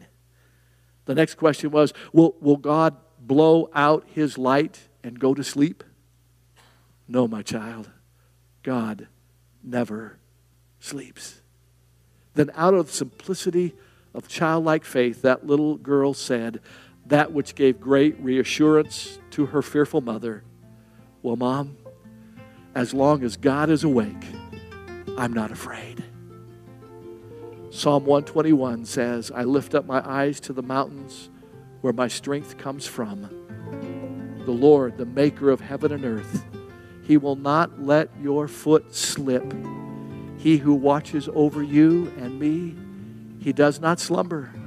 Indeed, the one who watches over his people will neither slumber nor sleep. Folks, he won't even do what some of y'all do in church. He won't nod off, not for a second, not 1 second, so we can be faith-filled rather than fear-filled. Let's do it.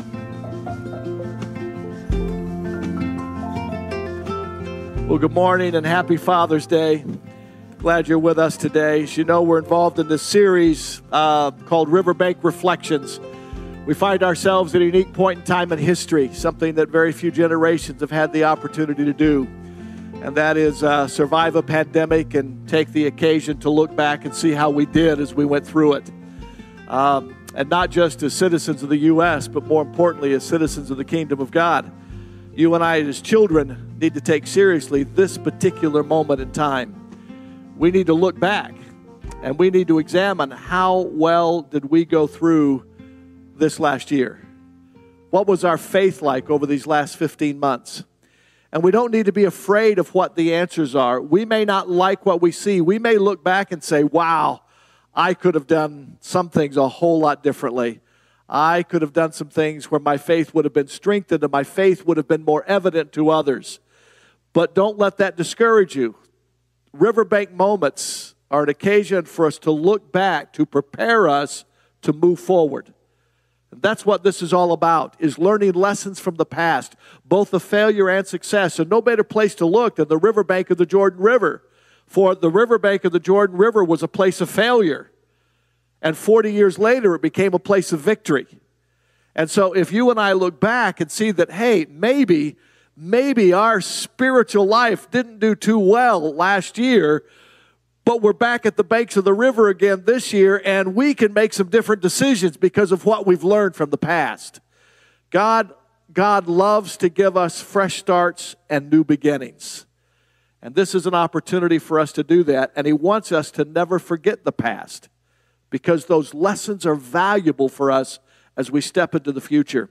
And so 3 weeks ago when we started the series, and we'll wrap it up at least for the time being next Sunday, but we kicked this off by giving you 7 questions, and we've provided them for you verbally in every sermon. We did handouts a week or so. They've been on Facebook. They've been sent out in email. I'm going to hit those 7 questions again, and I've given this challenge every time I've given the 7 questions. You're only to answer these questions for yourself. These are self-reflective questions. These are not for you to look at how somebody else measured up to these questions. You and the Spirit of God in you and the Word of God in front of you is all that you're to deal with. This is not about you to make some judgment about somebody else. It is about for you and God to ask yourself these questions, and in the light of His Word, come up with some answers. And the other warning that I gave to you is beware of self-justification. We try to make ourselves look better in our own eyes, and if we tell ourselves a lie long enough about ourselves, we believe it. Let me maybe drive that point home. How many of you men played, and I'm going to be sexist for a moment, all right? Forgive me, but I came out of the 70s, all right? So how many of you men played sports in high school? Okay? How many of you played sports better in high school now than you did when you were in high school? We ran faster and jumped higher and hit harder than we ever did in reality. Well, we do that same thing in our spiritual lives. We tell the story over and over long enough, we begin to believe it must be true about ourselves. So here's the 7 questions. I'm going to go through them quickly, not give much dialogue. We've done that in the past. But number 1, did the culture of this past year shape my faith, or did my faith shape my response to the culture? Did my faith in and my dependence on Jesus grow? Is it stronger now than it was before March of 2020? Or have I become more independent from Jesus? And as a result, my faith in Him has been weakened during this time. Question 3, did I enjoy and experience greater faith, or was I frustrated and manipulated more by fear? Number 4, did I find myself frustrated by trying to fit my faith into the circumstances, or did I rest in my faith as I went through those circumstances? Number 5, did I investigate the Scriptures more or less than news networks and Facebook? What or who impacted my life during the past 15 months? Science or Scripture? Politicians or pastors? Family or Fauci? Who or the Holy Spirit? CDC releases or Old Testament, New Testament Scripture and messages? Number 6, has corporate worship, what we're sharing in today, gathering with the faith family, has that become more a matter of convenience than conscience, of comfort than commitment, self-centeredness rather than Christ focus? And number 7, am I better prepared now for the what-ifs that will come in the future than I was in the past? And remember, it is not a sin to use human means to solve our problems. It is not a sin to take a vaccine. It is okay to get a shot, all right? It's your choice. It's okay not to get a shot. It is your choice to wear a mask during all this or not to wear a mask. It's not a sin to do either one of those. It is not a sin to socially distance, okay? None of these human solutions to this current problem that we went through, none of those things are sin. But what is sin is for you and I to trust in those things more than we do in God. What is a sin is to think that human ways are better than God's ways, or to leave God completely out of the problem-solving process. That is a serious mistake, and that is choosing to be independent from God, which is ultimately what the biggest sin is. As we kicked off this series, before we got to the banks of the Jordan River and the book of Joshua, we spent a little time in the book of Jeremiah, chapter 17. It is there that we found the words of the prophets. It says, "This is what the Lord says, cursed is the one who trusts in man, who draws strength from flesh, and whose heart turns away from the Lord." The person who does that is like a bush in the wasteland. They will not see prosperity when it comes. They will dwell in the parched places of the desert, in a salt land where no one lives. But blessed is the one who trusts in the Lord and whose confidence is in Him. They will be like a tree planted by where? By the water, the rivers, okay, that sends out its roots into the stream. It does not fear when the heat comes. That's good news on a day like today, isn't it? Its leaves are always green. It has no worries in the year of drought or pandemic, and it never fails to bear fruit. And then this prophet gives us a warning. The heart, it is deceitful above all things, and it's beyond cure. Who can understand this? And then verse 10, I, the Lord, I search your heart and I examine your mind. Why, Lord? To reward each person according to their conduct and the deeds they deserve. Joshua chapter 1, verses 1 through 9. I think Joshua would have liked that last song that Rose just sang for us. Dead man walking, though 6 feet under. Joshua was being called upon to fill the sandals of a guy by the name of Moses. Joshua probably felt like he wasn't up to the task. And the Lord says to him, rise up, Moses. I've got a purpose for your life. The question I want us to consider today is, how can I be the person that God chooses to use? It's a great Father's Day question for every man. But quite frankly, it's a great question for every believer to ask. God, what kind of person do you choose to use? And you might feel like the one line of that song, I'm a dead man walking. The circumstances of my life, what I've been through as a result of this pandemic, all of the chaos that have been created over this past year in my world, I feel like I'm buried under 6 feet of dirt, junk, and stuff. There's no way to recover. Very possibly exactly how Joshua felt. Let's read these 9 verses. Follow along with me if you would, please. After the death of Moses, the servant of the Lord said to Joshua, son of Nun, who had been Moses' aide, Moses, my servant, is dead. Now then, you, Joshua, and all of these people get ready to cross the Jordan River into the land I'm about to give to them. To the Israelites, I will give you every place where you set your foot. As I promised Moses, I will be with you. Your territory will extend from the desert and from Lebanon to the great river, the Euphrates, all the Hittite country, to the great sea on the west. No one will be able to stand up against you all of the days of your life. Boy, isn't that good news for a guy who felt like he was buried under a problem? He's now being told by God himself, don't sweat. You'll have victory everywhere you go. As I was with Moses, so I will be with you. I will never leave you nor forsake you. Be strong and courageous, because you will lead these people to inherit the land I swore to the forefathers and I gave to them. Number 2, be strong and very courageous. Be careful to obey all the law my servant Moses gave you. Do not turn from it to the right or the left, that you may be successful wherever you go. Do not let this book of the law depart from your mouth. Meditate on it day and night, so you may be careful to do everything written in it. Then you will be prosperous and successful. Have I not commanded you? Be strong and courageous. The 3rd time, do not be terrified. Do not be discouraged, for the Lord your God will be with you wherever you go.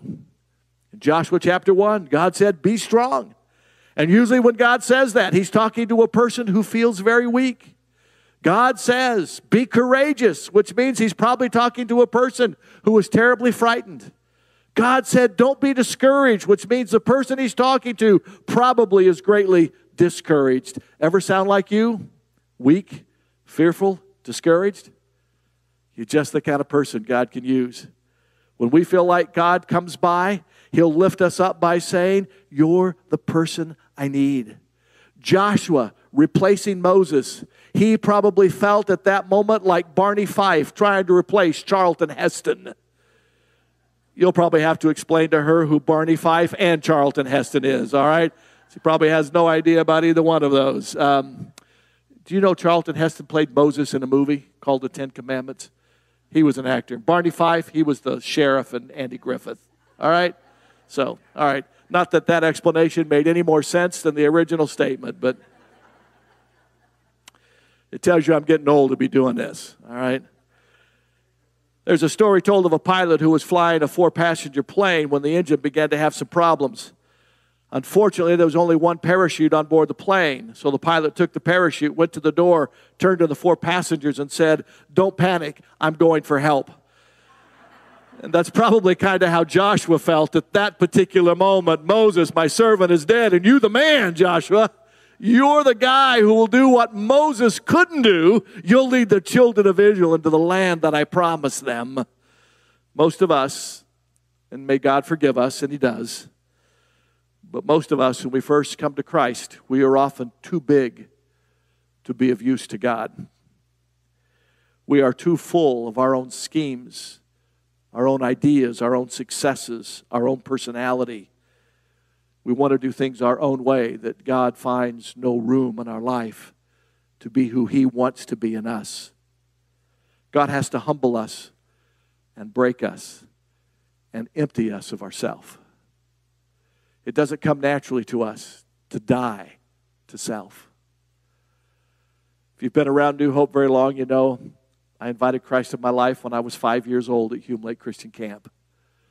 Third Thursday of June, 1960. Never forget that night. But I was about 26 and a half years old. So it's 21 years later that I was broken enough where God could begin to start to do something in my life. I just become part of the pastoral staff at the church in Fresno that eventually merged here. And Dad was not yet retired, but he was tired. He had a rough couple of years towards the end. And I was so excited. I'd just been ordained and thought things were going great. And in a moment just like that, fuss broke out in the church. My best friend, who was the closest thing I had to a brother, didn't want to have anything to do with me anymore. Some others walked away. I laid in bed, only been married a little over a year, and I laid in bed in an upstairs apartment. In the middle of the night, I woke up and I said, God, if this is what ministry is, I quit. I'm done. This is not what I signed up for. And you know I'm Baptist, so God doesn't speak audibly to me. But it was as if God was outside that second-story window yelling through the window, "Great, Tim! That's great news. I'm so glad you finally have arrived at a place where I can do something in you. I'm glad you realize that preaching and ministry can't be done just because you have a gift for gab, or just because you got an outgoing personality, or just because you have a mind that sort of picks up on principles kind of quickly. That's not the kind of person I could use. I could use the broken. I can use the humbled. I can use the defeated, because they are the one who lets me be God in them." Thank you for getting there, Tim. You see, the world speaks of the survival of the fittest, but it's God who gives His power to the faint of heart. It is God who provides His mighty resources to those who have no strength. It is God who perfects His strength in our weaknesses. It is God who uses the things, people like me who are not anything, to bring those who think they are something to naught. I want you to consider with me for the remainder of our time this morning the three sources of strength, the three sources of Joshua's strength in a person that God can use. And if you came this morning on this Father's Day of 2021 thinking you were going to hear something extremely profound, what you are going to discover, the most profound things of the Scriptures, are the simplest things. Eddie Zosky was in the last service. Actually, I could pick on Danny Boitano. He's sitting at about the same place that Eddie Zosky was sitting in last service, all right? I'll use a baseball analogy. Those you may not know, Danny Boitano made it to the big leagues, all right, as a pitcher. Hoover High Patriot, all right, in high school. And I think Danny will concur that what I'm about to say, I think he'll say, is accurate. If you were having problems on the mound, since you were a pitcher, you probably never cared ever to be at bat.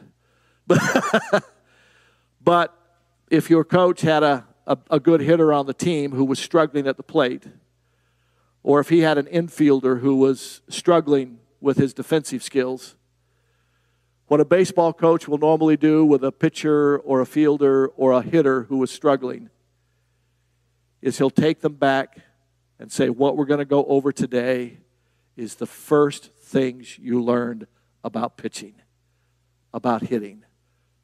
We're going back to the basics. Because we try to get fancy. We try to improve upon the fundamental skills that are sound and solid in every great athlete.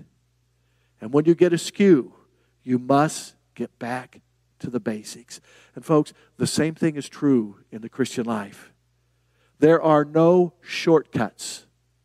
There's nothing you can add to the basics that will make you a better believer than the presence of God in you, and He functions well under the basics.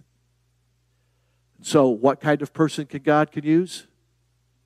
Joshua illustrates that. Number one, Joshua was a person who talked with God. That's where it starts. Joshua is a person who converses with God. And please understand this, Joshua listened more than he talked. We have a tendency in our prayer time to talk a lot more than we listen. If you go through the book of Joshua, I think you'll find about 8 prayers. It's about all I could find, all right? About 8 prayers. 2 of them are blessings. They're about 2 sentences long, and the others are probably not more than a verse and a half. But you will find about 36 times in the book of Joshua where God speaks to Joshua and Joshua listens. Joshua was a person who talked with God. You see, right out of the chute, Joshua chapter 1, God tells Joshua, Moses, my servant, is dead. So Joshua chapter 24, Joshua the servant of God. Moses was a servant, Joshua was a servant, but here's what's important, folks. It doesn't make a difference who the servant is except the servant. That's the only time it means something. What's important is who's the master of the servant. See, all of us in this room, we're a servant to someone. You might say, oh, I'm the pilot of my own ship. No, you really aren't. The Scripture tells us, Jesus himself says, you will serve one of 2 masters. People, I don't mean to get offensive here. Sometimes when I talk like this, some folks get offended. I don't serve the devil. If you're not a servant to Jesus, then by default, that's who you serve. Jesus said it as simply as we possibly. That's the basics. In this world, you will serve one of 2 masters. You are either serving Jesus or you're either serving yourself, and by default, you are a child of the evil one. So who's the master? God encouraged Joshua in the same way that God encouraged Moses in the wilderness 80 years before, out of a burning bush, when God said to Moses, I will be with you. Wherever the sole of your foot will be placed, I will give you victory. And God says to you and us today, I will never leave you nor forsake you. I will always be with you. God promises His presence to us to fulfill His purpose by His power in us. Remember this. When you think about whose servant you are. If you are a child of God, God says this to you and me. Greater is He that is in you than the one who is the master of this world. We don't have to be afraid of Satan, even though he roams around like a roaring lion, acting like he can devour you. Guess what? He only roars like that because he's terrified. He's not roaring because he thinks he wins. He roars because he's scared to death. That same principle is true, and I don't really have the time to elaborate on it today. I hope to get there next week. But what you have to understand is while the children of Israel were roaming around in the wilderness scared to have entered the promised land 40 years before, those people in the promised land were terrified of the God of the children of Israel who were afraid to come into the land. And they told them that 40 years later. We were scared 40 years ago when you guys were here. What took you so long coming back? Well, Satan is terrified of Christ being functional in your life and in my life. We've just got to turn Jesus loose in us. Number 2.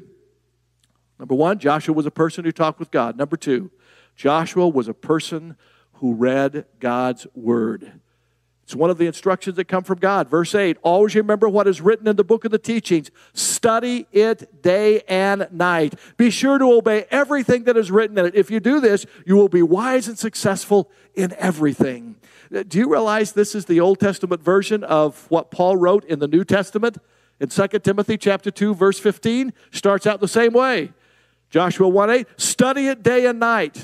2 Timothy 2:15, study to show thyself approved unto God, a workman who needs not to be ashamed, but one who can take the truth of God's word and rightly apply it to their own life. How do I take a story out of the book of Joshua, read it, and how do I make sense of that in the way in which I live my life today?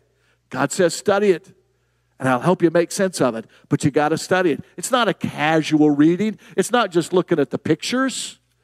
Hey, it's actually studying it. And it says, how often? Day and night.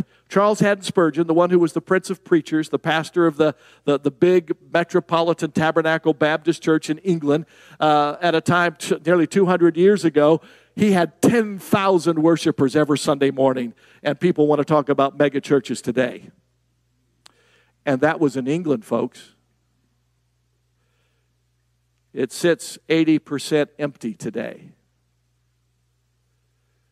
But in those days, the Prince of Preachers declared the word of God to the congregants who came. And out of his sermons, he wrote a book called Morning and Evening. And it was a devotional book that derived its title from this passage right here. Study the word, morning and evening. Let it be the bookends of your day. It was so interesting. Barna, who's a Christian research analyst, just recently produced an article that said it's difficult for Christians to read the Bible 60 minutes a week. You break that down in 7 days. How many minutes is that a day? That's less than 10 minutes in a day. And yet the admonition to Joshua is study it day and night. Read your Bible. This is not a request. This is not a suggestion by God. God's not saying, hey, I've got a good idea. This is a directive. This is a specific command. And what you and I have to understand as the children of God is that when God gives commands, they're not for the purpose of being punitive. This is not like a dictator giving a command because he wants to control your every move simply for your pain and his blessing. No, God says if you do this, I'm going to bless you. This is not punitive, this is productive. If we spend time in God's word, there'll be less pain and problems in our life. Sam Storms wrote a book on the book of Colossians, a commentary, and he describes what it looks like for the word of Christ to dwell in us, as the New Testament says, richly. He talks about the scriptures as calling out to us. And this is how he expresses it. He said, the scriptures say, don't just read me, feast on me. Meditate, ruminate, saturate your spirit. Let my words wash over your soul like the refreshing waters of a cool mountain stream. Hear them again, and then again, and then again, and maybe they permanently embedded into my brain, shaping how I think and shaping the decisions that I make and the way in which I live and the way in which I relate to those around me. Don't be satisfied with a surface scan. Dig deeply, explore me, word upon word, line upon line, truth upon truth. Remember, Joshua is now in the position of Moses.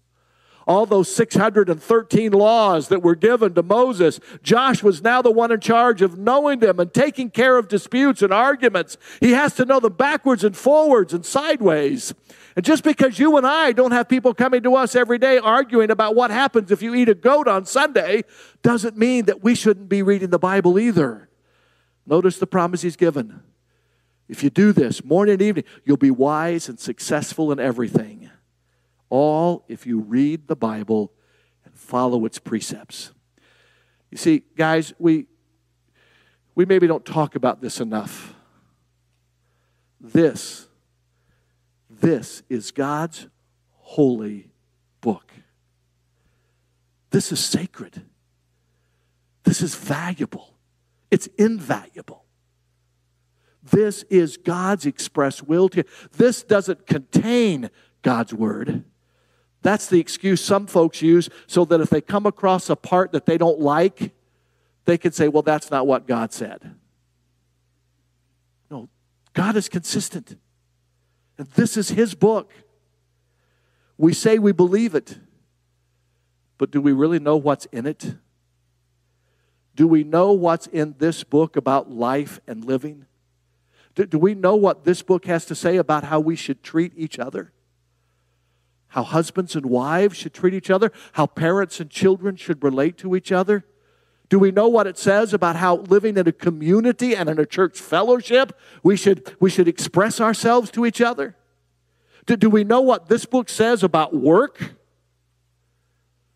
Don't get me started on a tangent about unemployment when you could have a job.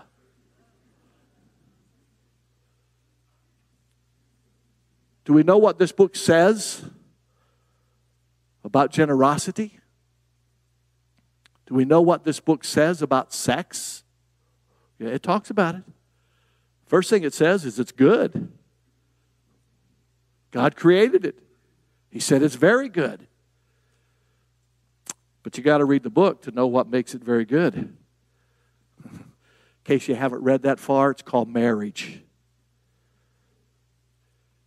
Anything outside of that is sin. Do you know that the book says that? Do you know what it says about dying? It says you will, in case you didn't know that part.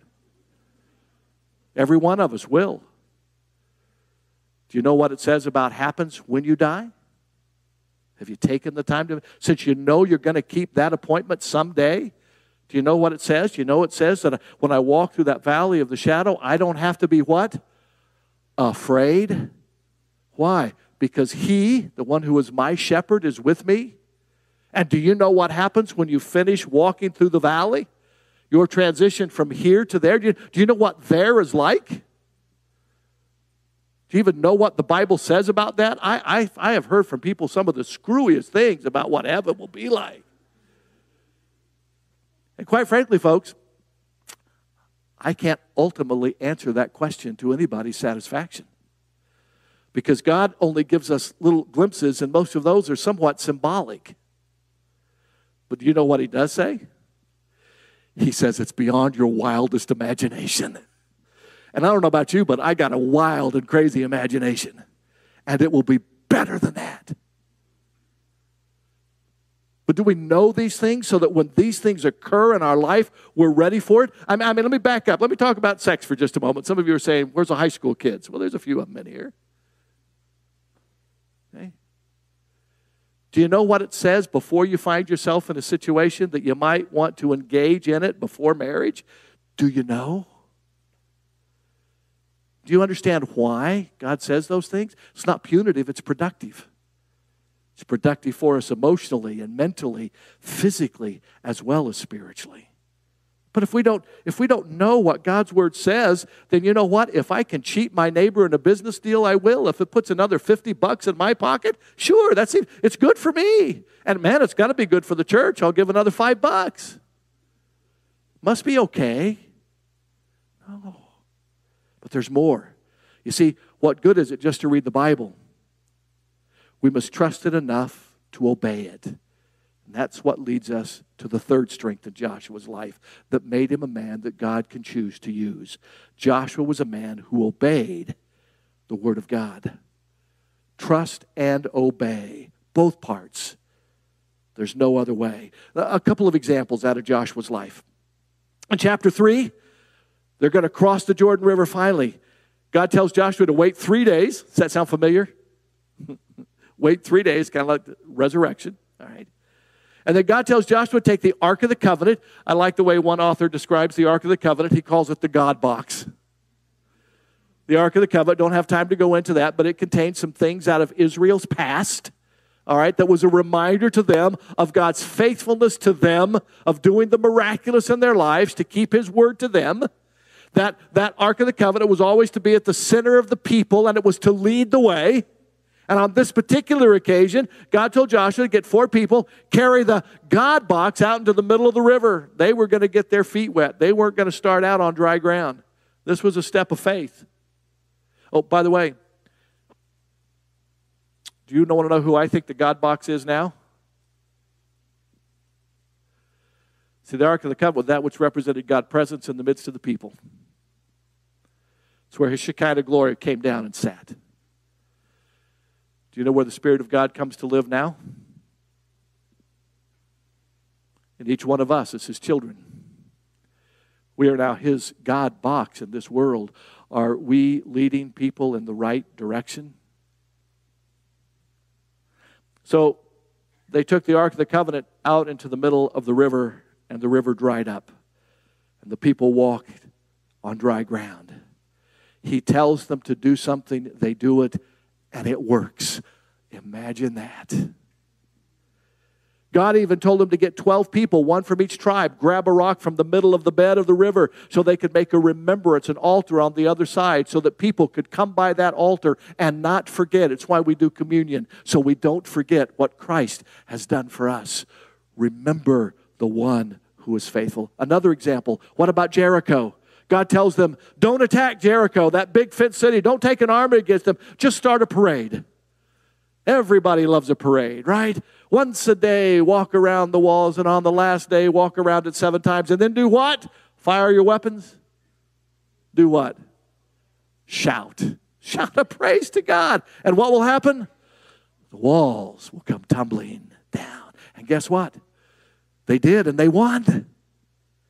God tells them to attack Gilgal after walking all night. No rest. And instead of resting, Joshua does what God tells him. They attack. And how do they win? God didn't tell Joshua in advance. But they win because God sent a huge hailstorm from the sky. And then He makes the sun and the moon stand still a little longer. And it gives the children of Israel a chance to see their enemy longer, to defeat them. And probably kept them awake after traveling all night.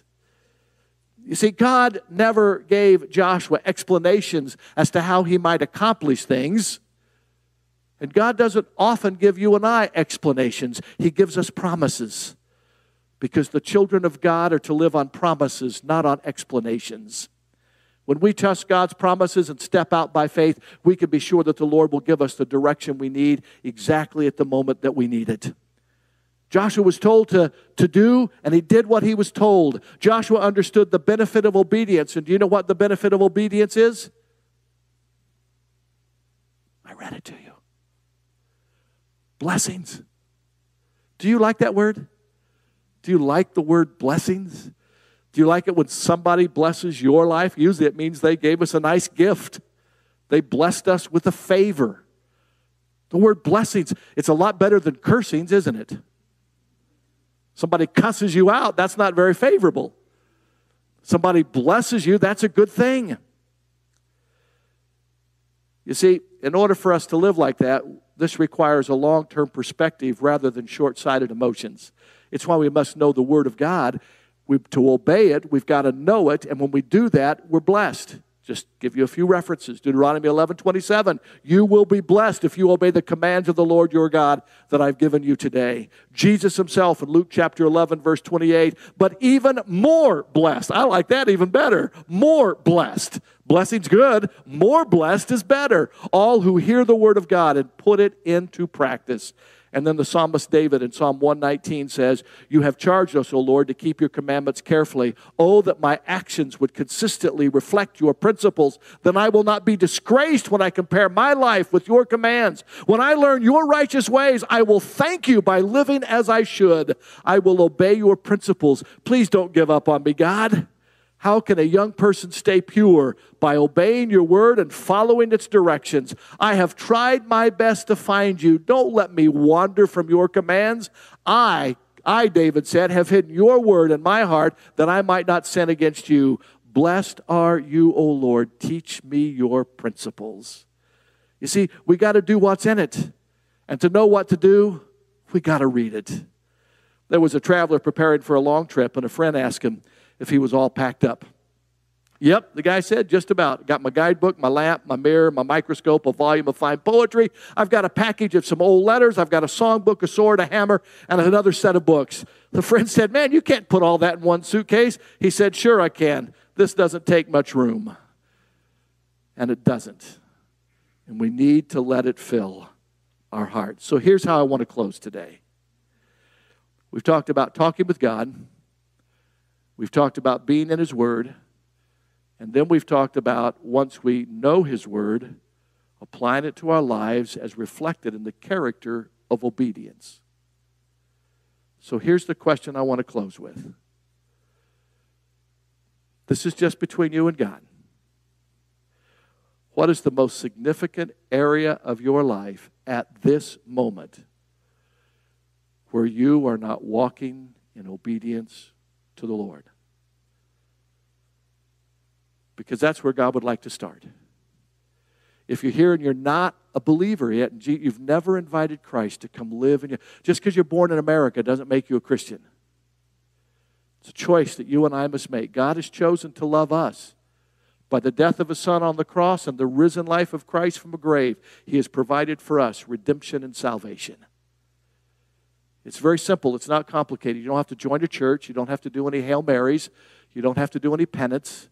You don't have to give any offerings.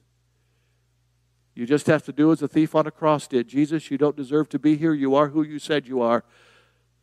I deserve what I'm getting. Lord Jesus, would you remember me? Jesus Himself said you must believe in your heart and confess with your mouth the Lord Jesus, and you will be saved. Nothing more, nothing less, nothing else. And that's where it starts. But for the vast majority of us, we've already made that step. And so the next question is, what is an area of stubbornness on your part where you haven't yet wanted to give God permission by your obedience of submission to that area of your life? I have no idea what it might be. But our life is kind of like an onion. It's peeled in layers. Christ wants to take us deeper and deeper into who He is in our life. And where does He have you at this exact moment? Why don't you say, okay, Lord, I'm discouraged, I'm too weak, and I'm terrified to make this step. And God will say to you, finally, you're the man or woman I could use. You'll be my next Joshua in the next set of circumstances of your life. Just trust me. I'll do it if you let me.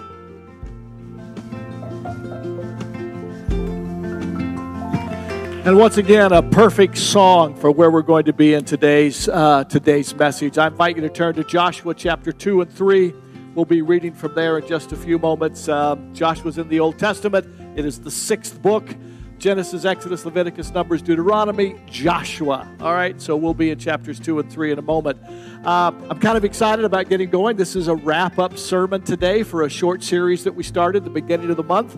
And I'll tell you now, I'm not going to finish. So maybe sometime later in the summer we'll get back to 1 or 2 more sermons and we'll wrap this one up. Starting next week, there's going to be we have a couple of short sermon series that are going to be led by Andrew and Pastor Mark as well. And so we'll be excited to hear them for the next few weeks. And I'll be filling in somewhere in the middle of that, and maybe I'll do another wrap up on this. But I love the book of Joshua. And then I'm so excited to tell you that for once we kick off back to school, the 3 of us are doing something none of us have ever done before. And uncharted territories. We are working on a sermon series together. And so it'll be the same series and different ones of us preaching different parts of that series. And so we're pretty excited about that. And I will tell you this, I make it a lot harder work on them when they have to put up with me preparing sermons, all right? But anyway, it's been great fun as we're still in our planning stages, and we look forward to doing that.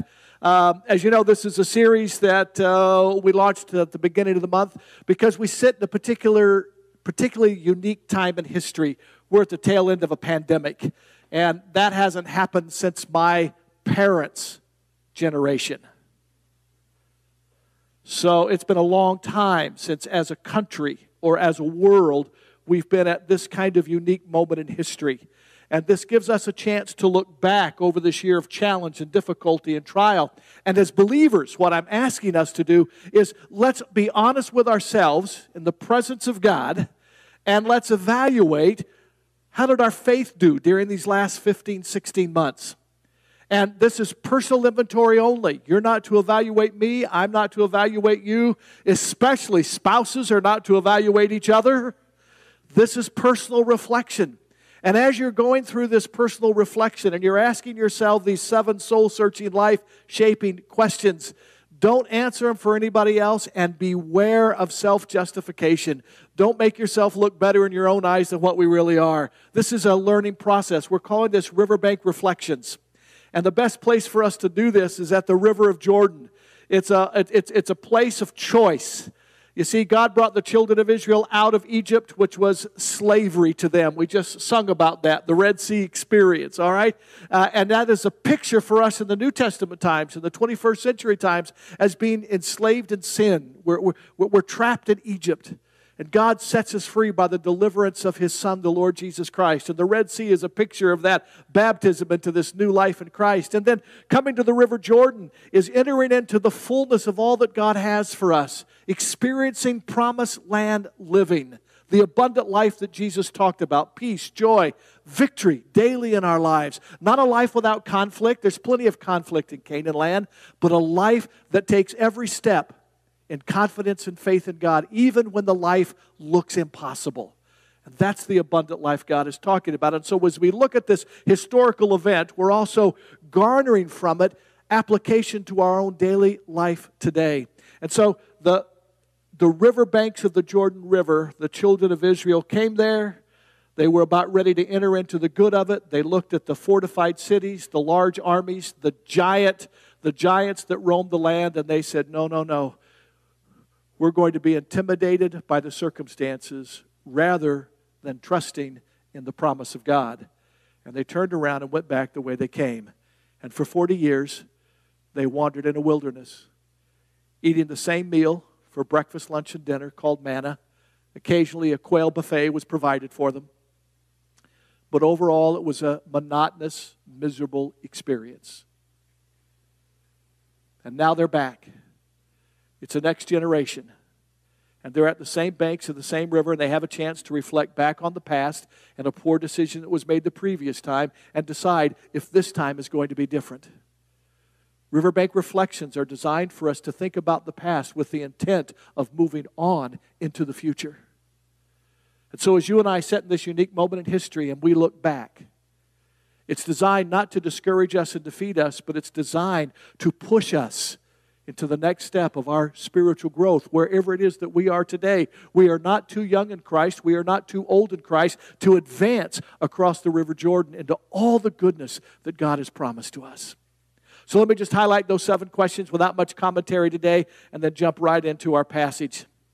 Number 1, did the cultures, and this has been in written form. It's been sent out in emails. I've said it every week. If you don't write fast enough, you're here for the first time today, call the office, we'll send it to you. All right? Here are the 7 questions. Did the culture shape my faith, or did my faith shape my response to the culture?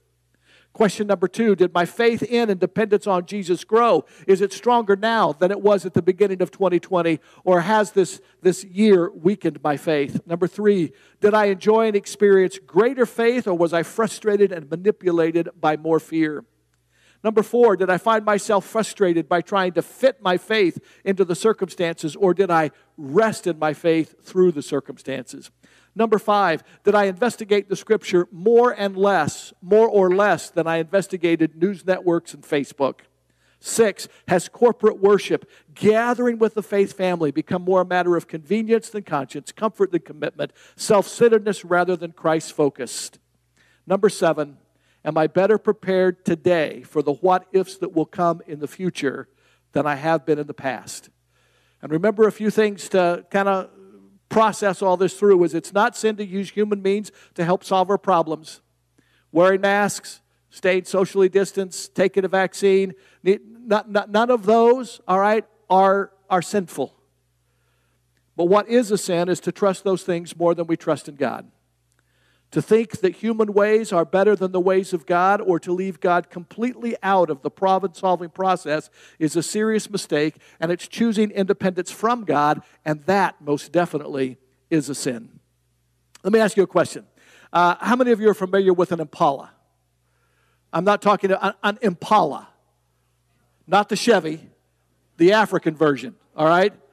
That four-legged, fleet-footed critter, all right? An African Impala can jump to a height of over 10 feet and cover a distance greater than 30 feet. These magnificent creatures can be kept inside an enclosure in any zoo in the world with only a 3-foot wall. Weird, isn't it? But here's why. The animals will not jump if they cannot see where their feet will land. Faith is the ability to trust when you and I cannot see, and with faith we are freed from the flimsy enclosures of life that fear entraps us in.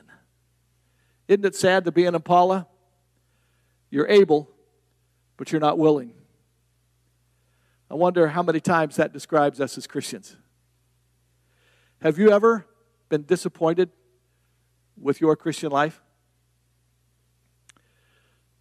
Most of us at some time or another in the past, and maybe even possibly right now, have been or are. Folks, don't misunderstand me. I'm not saying that we're out-and-out sinners, along with those who are fully immersed in the world's playground. Because as believers, we have claimed the name of Jesus Christ in genuine faith, and we are members of His family.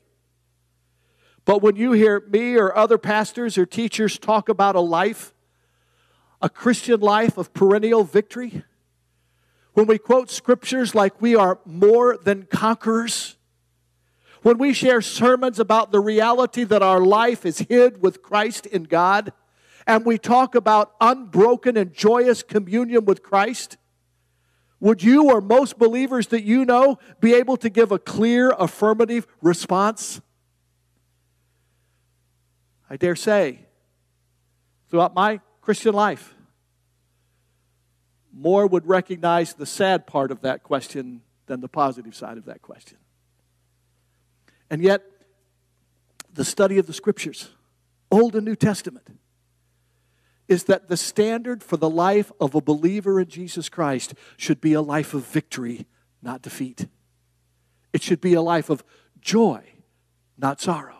It's not that we'll never experience a defeat, and it's not that we will never experience moments of sorrow, but what ought to be the dominant characteristics in our life as well-founded, deeply rooted faith believers in Jesus Christ.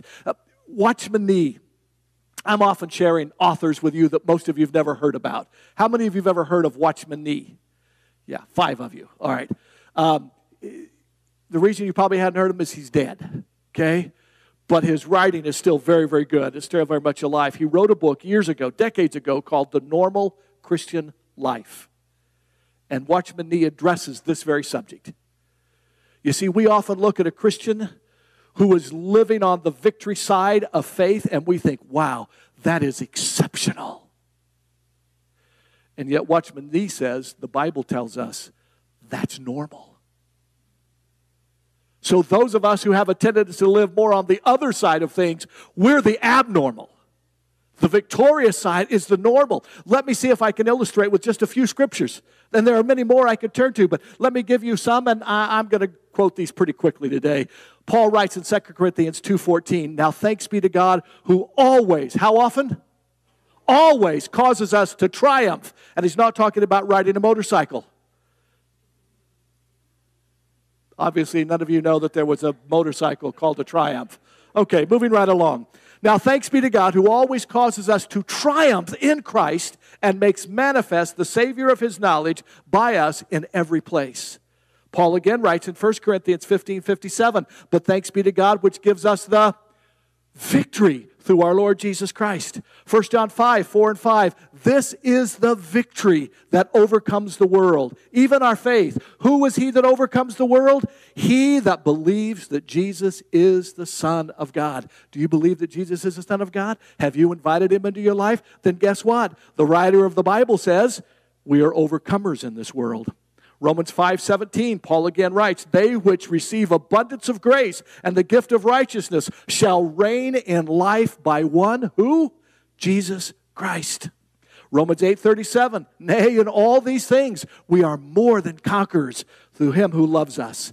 2 Peter 1:2-4, the biggest screw up in the Bible.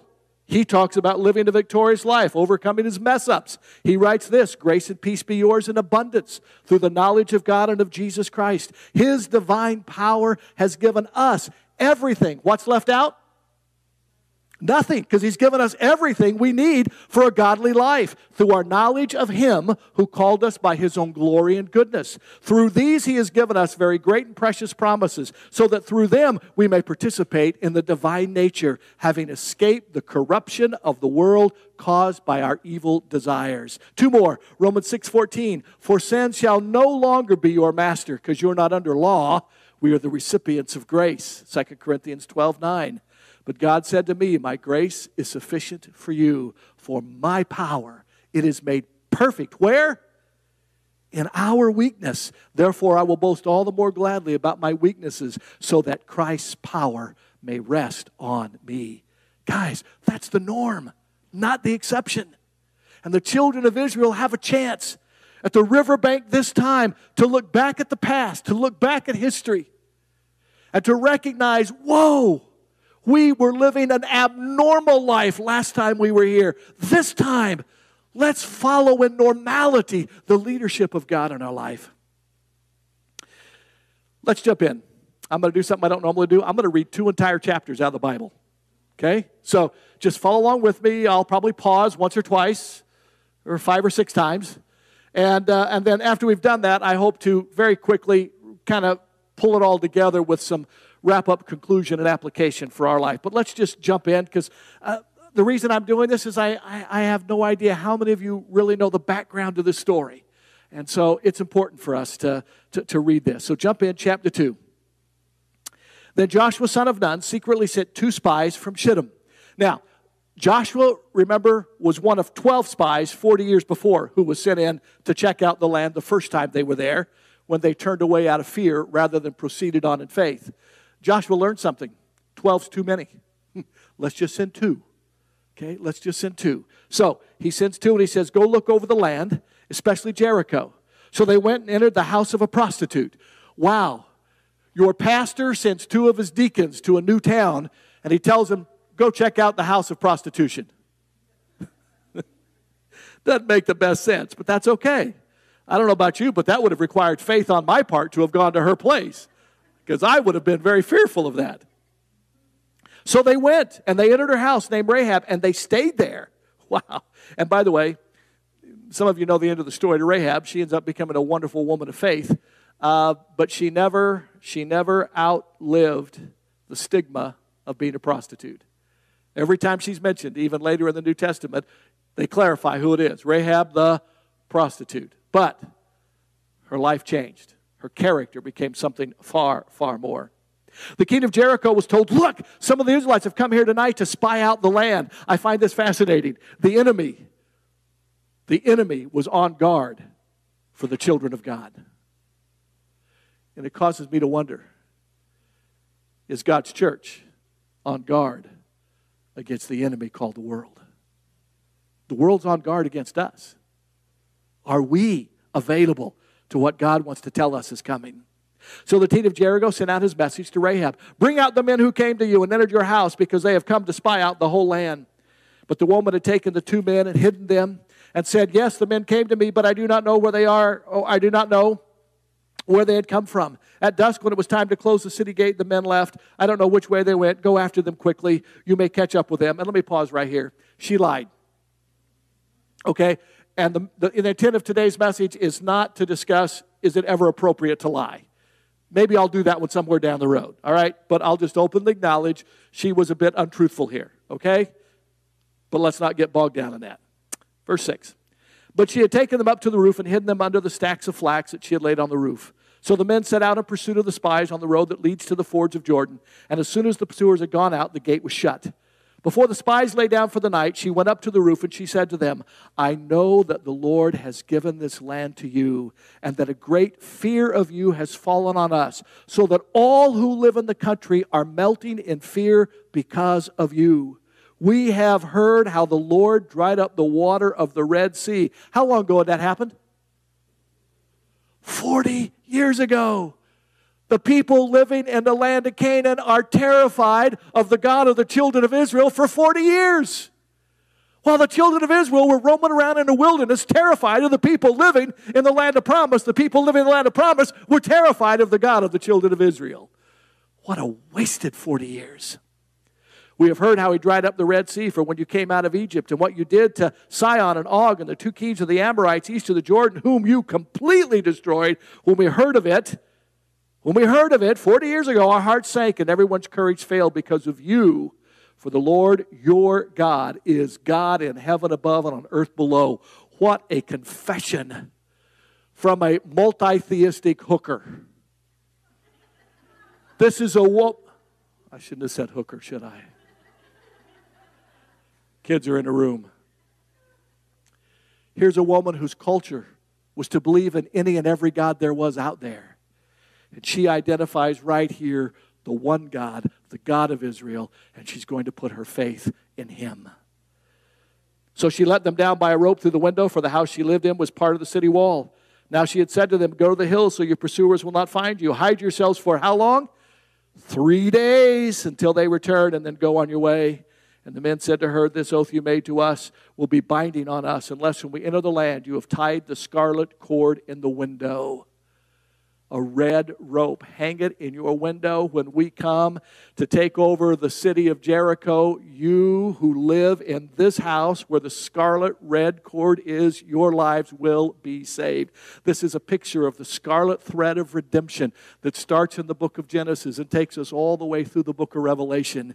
It starts when God has to destroy a couple of animals to provide clothing to cover the nakedness, the human nakedness now that becomes sinful in the lives of Adam and Eve. We find it again with Abraham and Isaac on the mountaintop when God provides a substitutionary sacrifice, the thread of redemption. We find it in their recent history, 40 years before, when the children of Israel needed to escape Egyptian bondage. And God said before the 10th plague, hey, you guys make the sacrifice and take the blood of the sacrifice and put it on the doorpost before you go to bed that night. That way, when the death angel comes, it will not take any life inside your home. The scarlet thread of redemption that ends when Jesus Christ shed his precious blood for you and me as a forgiveness of all of our sin, past, present, and future, so that we could enter in to the good of the promise that he has made for us. Not just heaven when we die, but his presence in us in the here and now, from now until then.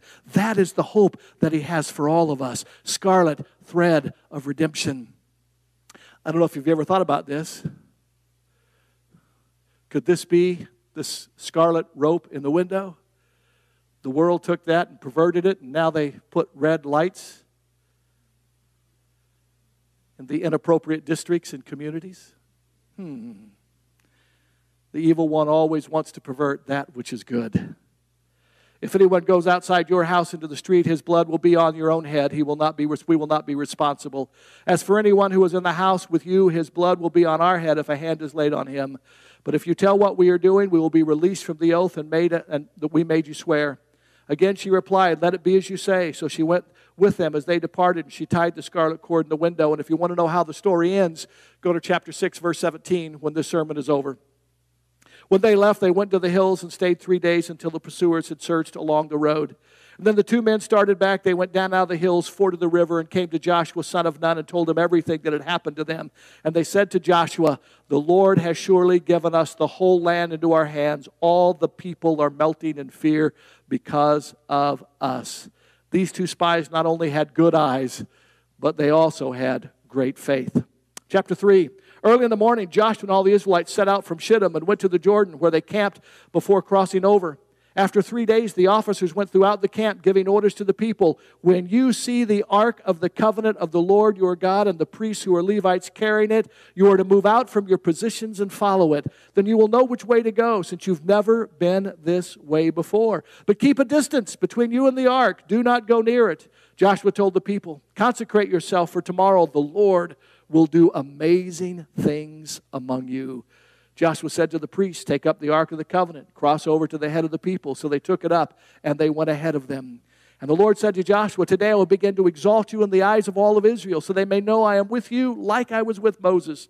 Tell the priests who carry the Ark of the Covenant, when you reach the edge of the Jordan, go and stand in the river. And Joshua said to the Israelites, come here and listen to the words of the Lord your God.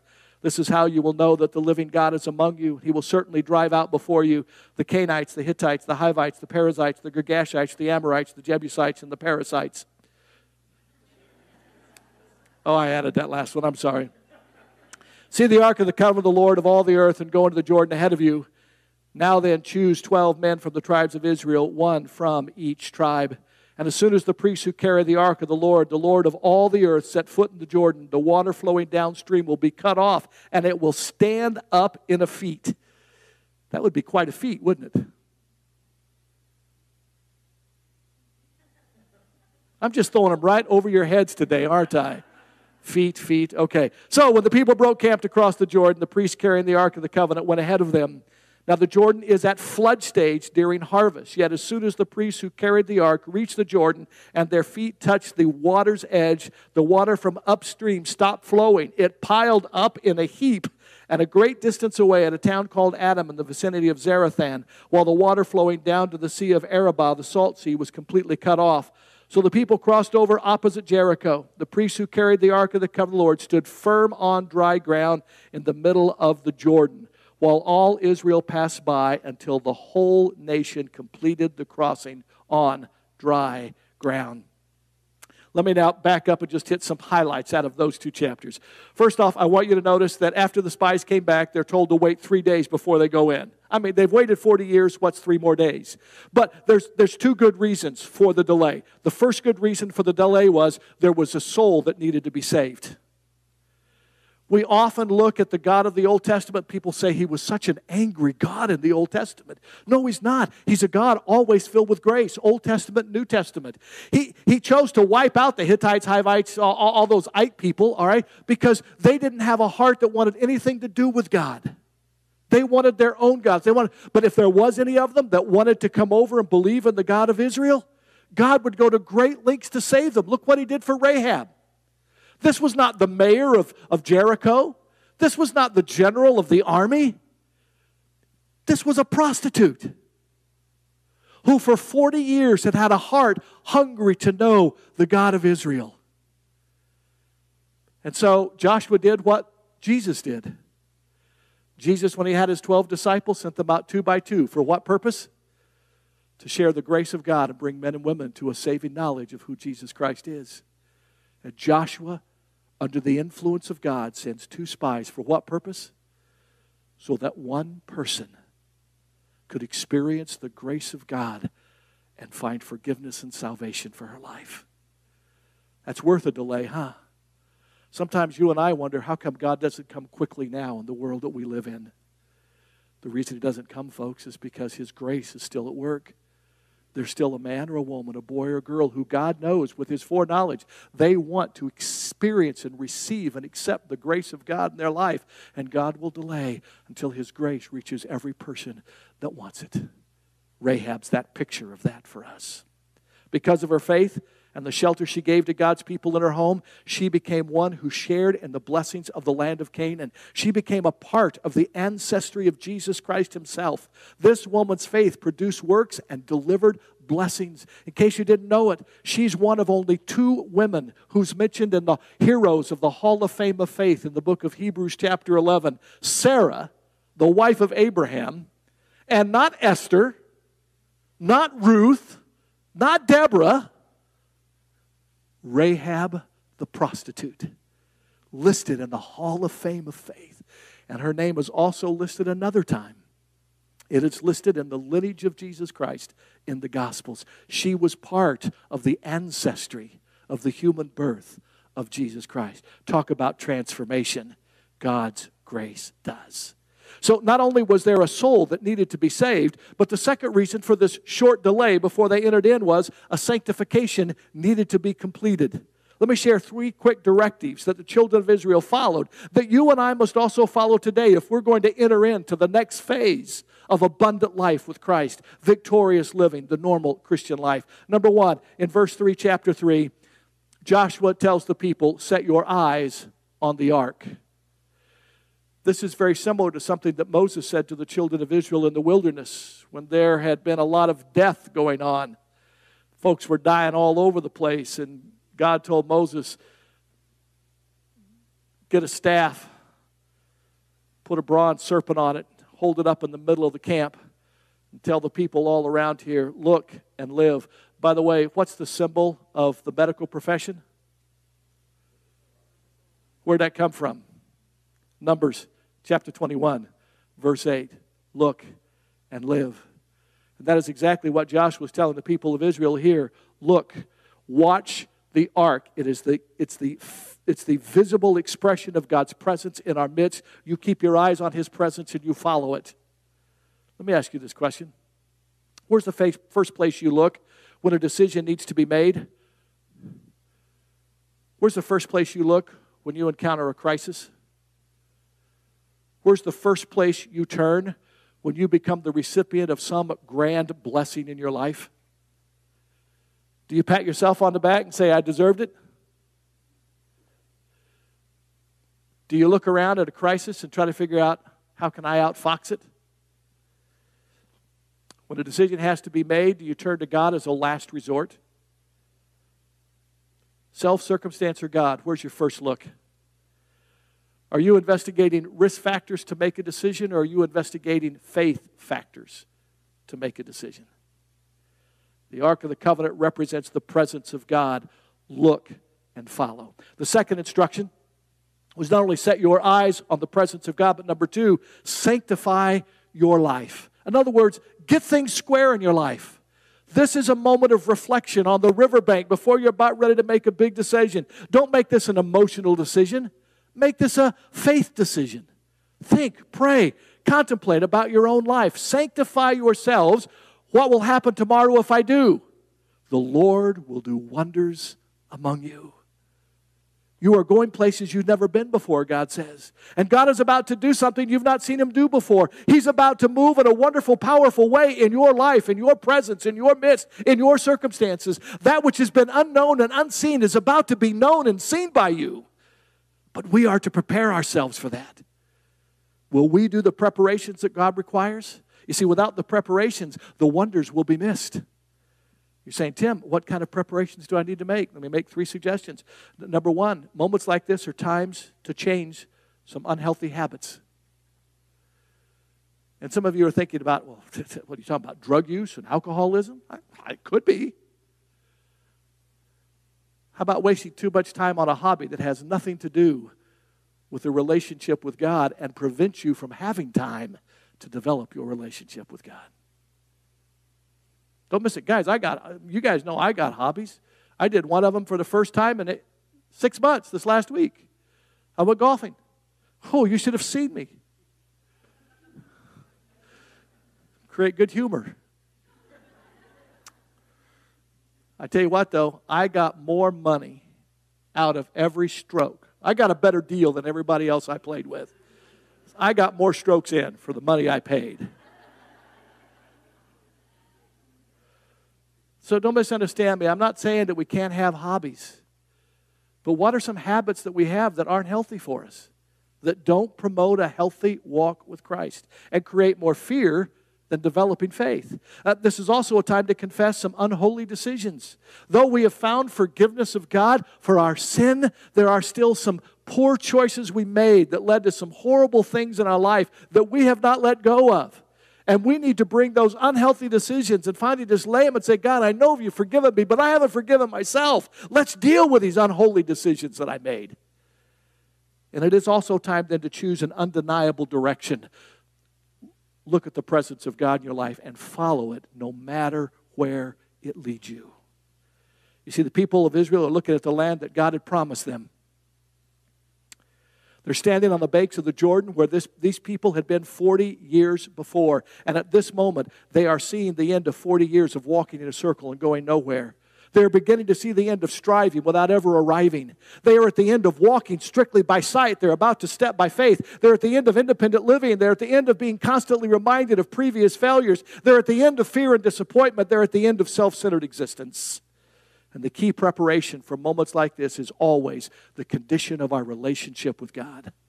Oswald Chambers said, consecration means the continual separating of myself to one particular thing. Do you have that kind of priority in your relationship with Jesus Christ? One continual thing. And you continue to sanctify. You continue to consecrate. It's not once and done with consecration. It's every next step.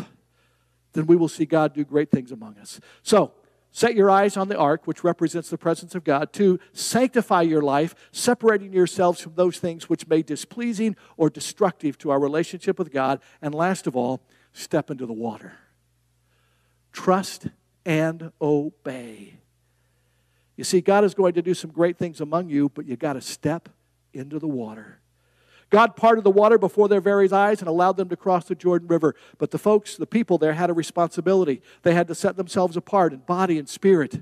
They had to completely set themselves apart from the fear of the unknown and what might happen to us if we go this direction. They had to consecrate themselves totally to God. And that's what faith is, trusting God in body and spirit. And God said, I'll do wonders among you.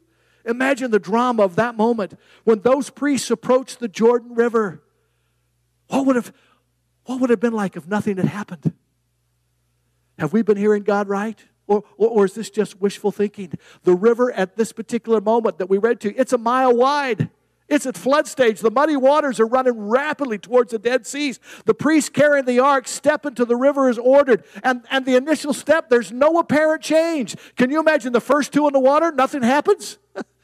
And they got to take 4 or 5 more steps before the next 2 guys behind them get their feet in the water. It is not until all of them have their feet in the water that all of a sudden, the Scripture tells us, the water began to stack up on top of itself. And the priests had to stand their ground as approximately 3 million people crossed over on dry ground. Do you want to be an example of Christ-likeness, of faithfulness? These priests were the first to enter the danger zone, and they were the last ones to leave it. As they stand in the middle of a Jordan River, their faith is tested and exercised every moment they stand there. The waters are not flowing right now, but there is a wall of water just down the riverbed. What if that wall of water turns loose? What if that invisible force that has it standing up goes away? Any of you ever fished at the bottom of Millerton Dam in the San Joaquin River? It's a cool place to fish. One, it really is cooler there. The spray coming off the water, coming out of the dam. There are some very, very big fish in that. It's hard to get to that area. My dad used to love to get down there. We actually snuck in a few times. But I tell you what, if you grew up going to school hearing the story about the boy sticking his finger in the hole in the dike, I looked up at the size of that dam at Millerton Lake, and I looked at my dad one time, and I said, oh, Dad, I don't think my finger's big enough. If that dam broke, there would be no hope at all. And these folks, these priests, these folks, you're the first ones in line of 3 million people. You hurry across, but you're at the midway point. You keep looking down there at that wall. What if it cuts loose? See, we think, oh, that's a piece of cake, walk on dry ground. Yeah, but looming out there is a danger. Do we have enough faith to believe that the God who can hold up the water will hold up the water for us? We must persevere as we stand our ground. That's what Paul meant when he said, I fought a good fight. I finished the course. I've what? Kept the faith. It's what he means in Ephesians 6 when he says, therefore put on the full armor of God so when the evil comes, you can stand your ground. And after you've done everything, what should you do? Stand. Keep standing. The Amplified says it this way, put on the complete armor of God so that you will be able to successfully resist and stand your ground on that day of danger, and having done everything the crisis demands, stand firm in place, fully prepared, immovable, victorious. There's a difference between this generation of Israelites and their forefathers when they stood in that same place 40 years before. Oh, all the enemies were still there. All the circumstances were still there. But this generation, the Scripture says, they had a different spirit. They were willing to risk it all in obedience to God. They were willing to approach fortified cities, to face giants, to step into the water and see God work on their behalf. They were willing to leave the familiarity of the past and go into the unknown of the future, because that's where God was leading. Acts chapter 15, verse 26 describes Paul and Barnabas like this. These are men who have risked their lives for the name of Jesus Christ. What are you willing to risk to honor the name of Christ? Reputation? Finance? Personal safety or security? You see the difference between the first generation Israelites coming out of Egypt and this generation is the risk factor. They had a risky faith. For some of us, perhaps all of us, it's a time for a transition. It's time for new opportunities, new doors, not without battles, not without conflict, but some incredible victories if we will just step out, watch God at work on our behalf. Hudson Taylor, the one who started China Inland Mission, said, unless there's an element of risk in our exploits for God, there is no need for faith. Let me wrap this up. In Run with the Horses, author Eugene Peterson writes about a family of birds teaching their young to fly. 3 young swallows were perched on a dead branch that stretched out over the lake. One adult swallow got alongside the chicks and started shoving them out towards the end of the branch, pushing. The one on the front end fell off, and somewhere between the branch and the water 4 feet below, the wings started working and the fledgling was off on its own. And then it was the second one knocked off and off on its own. The third was not going to be bullied. At the last possible moment, his grip on the branch loosened just enough to be swung upside down and then tightened again, hanging upside down from a dead branch, bulldog tenacious. This parent was without sentiment. This father bird pecked at the desperately clinging talons until it was more painful for the chick to hang on than risk the insecurity of flying. The grip was released and the inexperienced wings began to pump, and the mature swallow knew what the chick did not, that it would fly. God, your Father, knows what you may not know. And that is, He can enable us to mount up with wings as eagles and fly when we step out and move out in faith. Birds have feet and can walk, and they have talons that can grasp a branch securely. They can walk, they can cling, but flying is the characteristic action. Not until they fly are they living at their best, gracefully and beautifully. Victory, folks. Victory is the natural climate that God's children are to live in. Not defeat, not wilderness, but promise. And we cling to the dead things of the past, rather than rising with the newness of life that God brings to us. It's time to change. For some of you today, it'll be some unhealthy habits. It's time to confess. For some today, it'll be some unholy decisions. It's time to choose an undeniable direction. I will only go where God leads. We sang about it together a few minutes ago. You unravel me, and I'm no longer a slave to fear. Why? I am a child of God. Are we living like His children? Oh, we can, and we should. So let's do it. Let's pray right now. If Rahab could pray and find the grace of God, so can you and me. Our Father, thank you for the history of this story. Father, thank you for its broader reflection of what the Christian life should be like today. Christian life is not absent of conflict, challenges, and difficulties. But Father, the Christian life is one that has guaranteed victory. If we will set our eyes on Christ, if we will sanctify our life,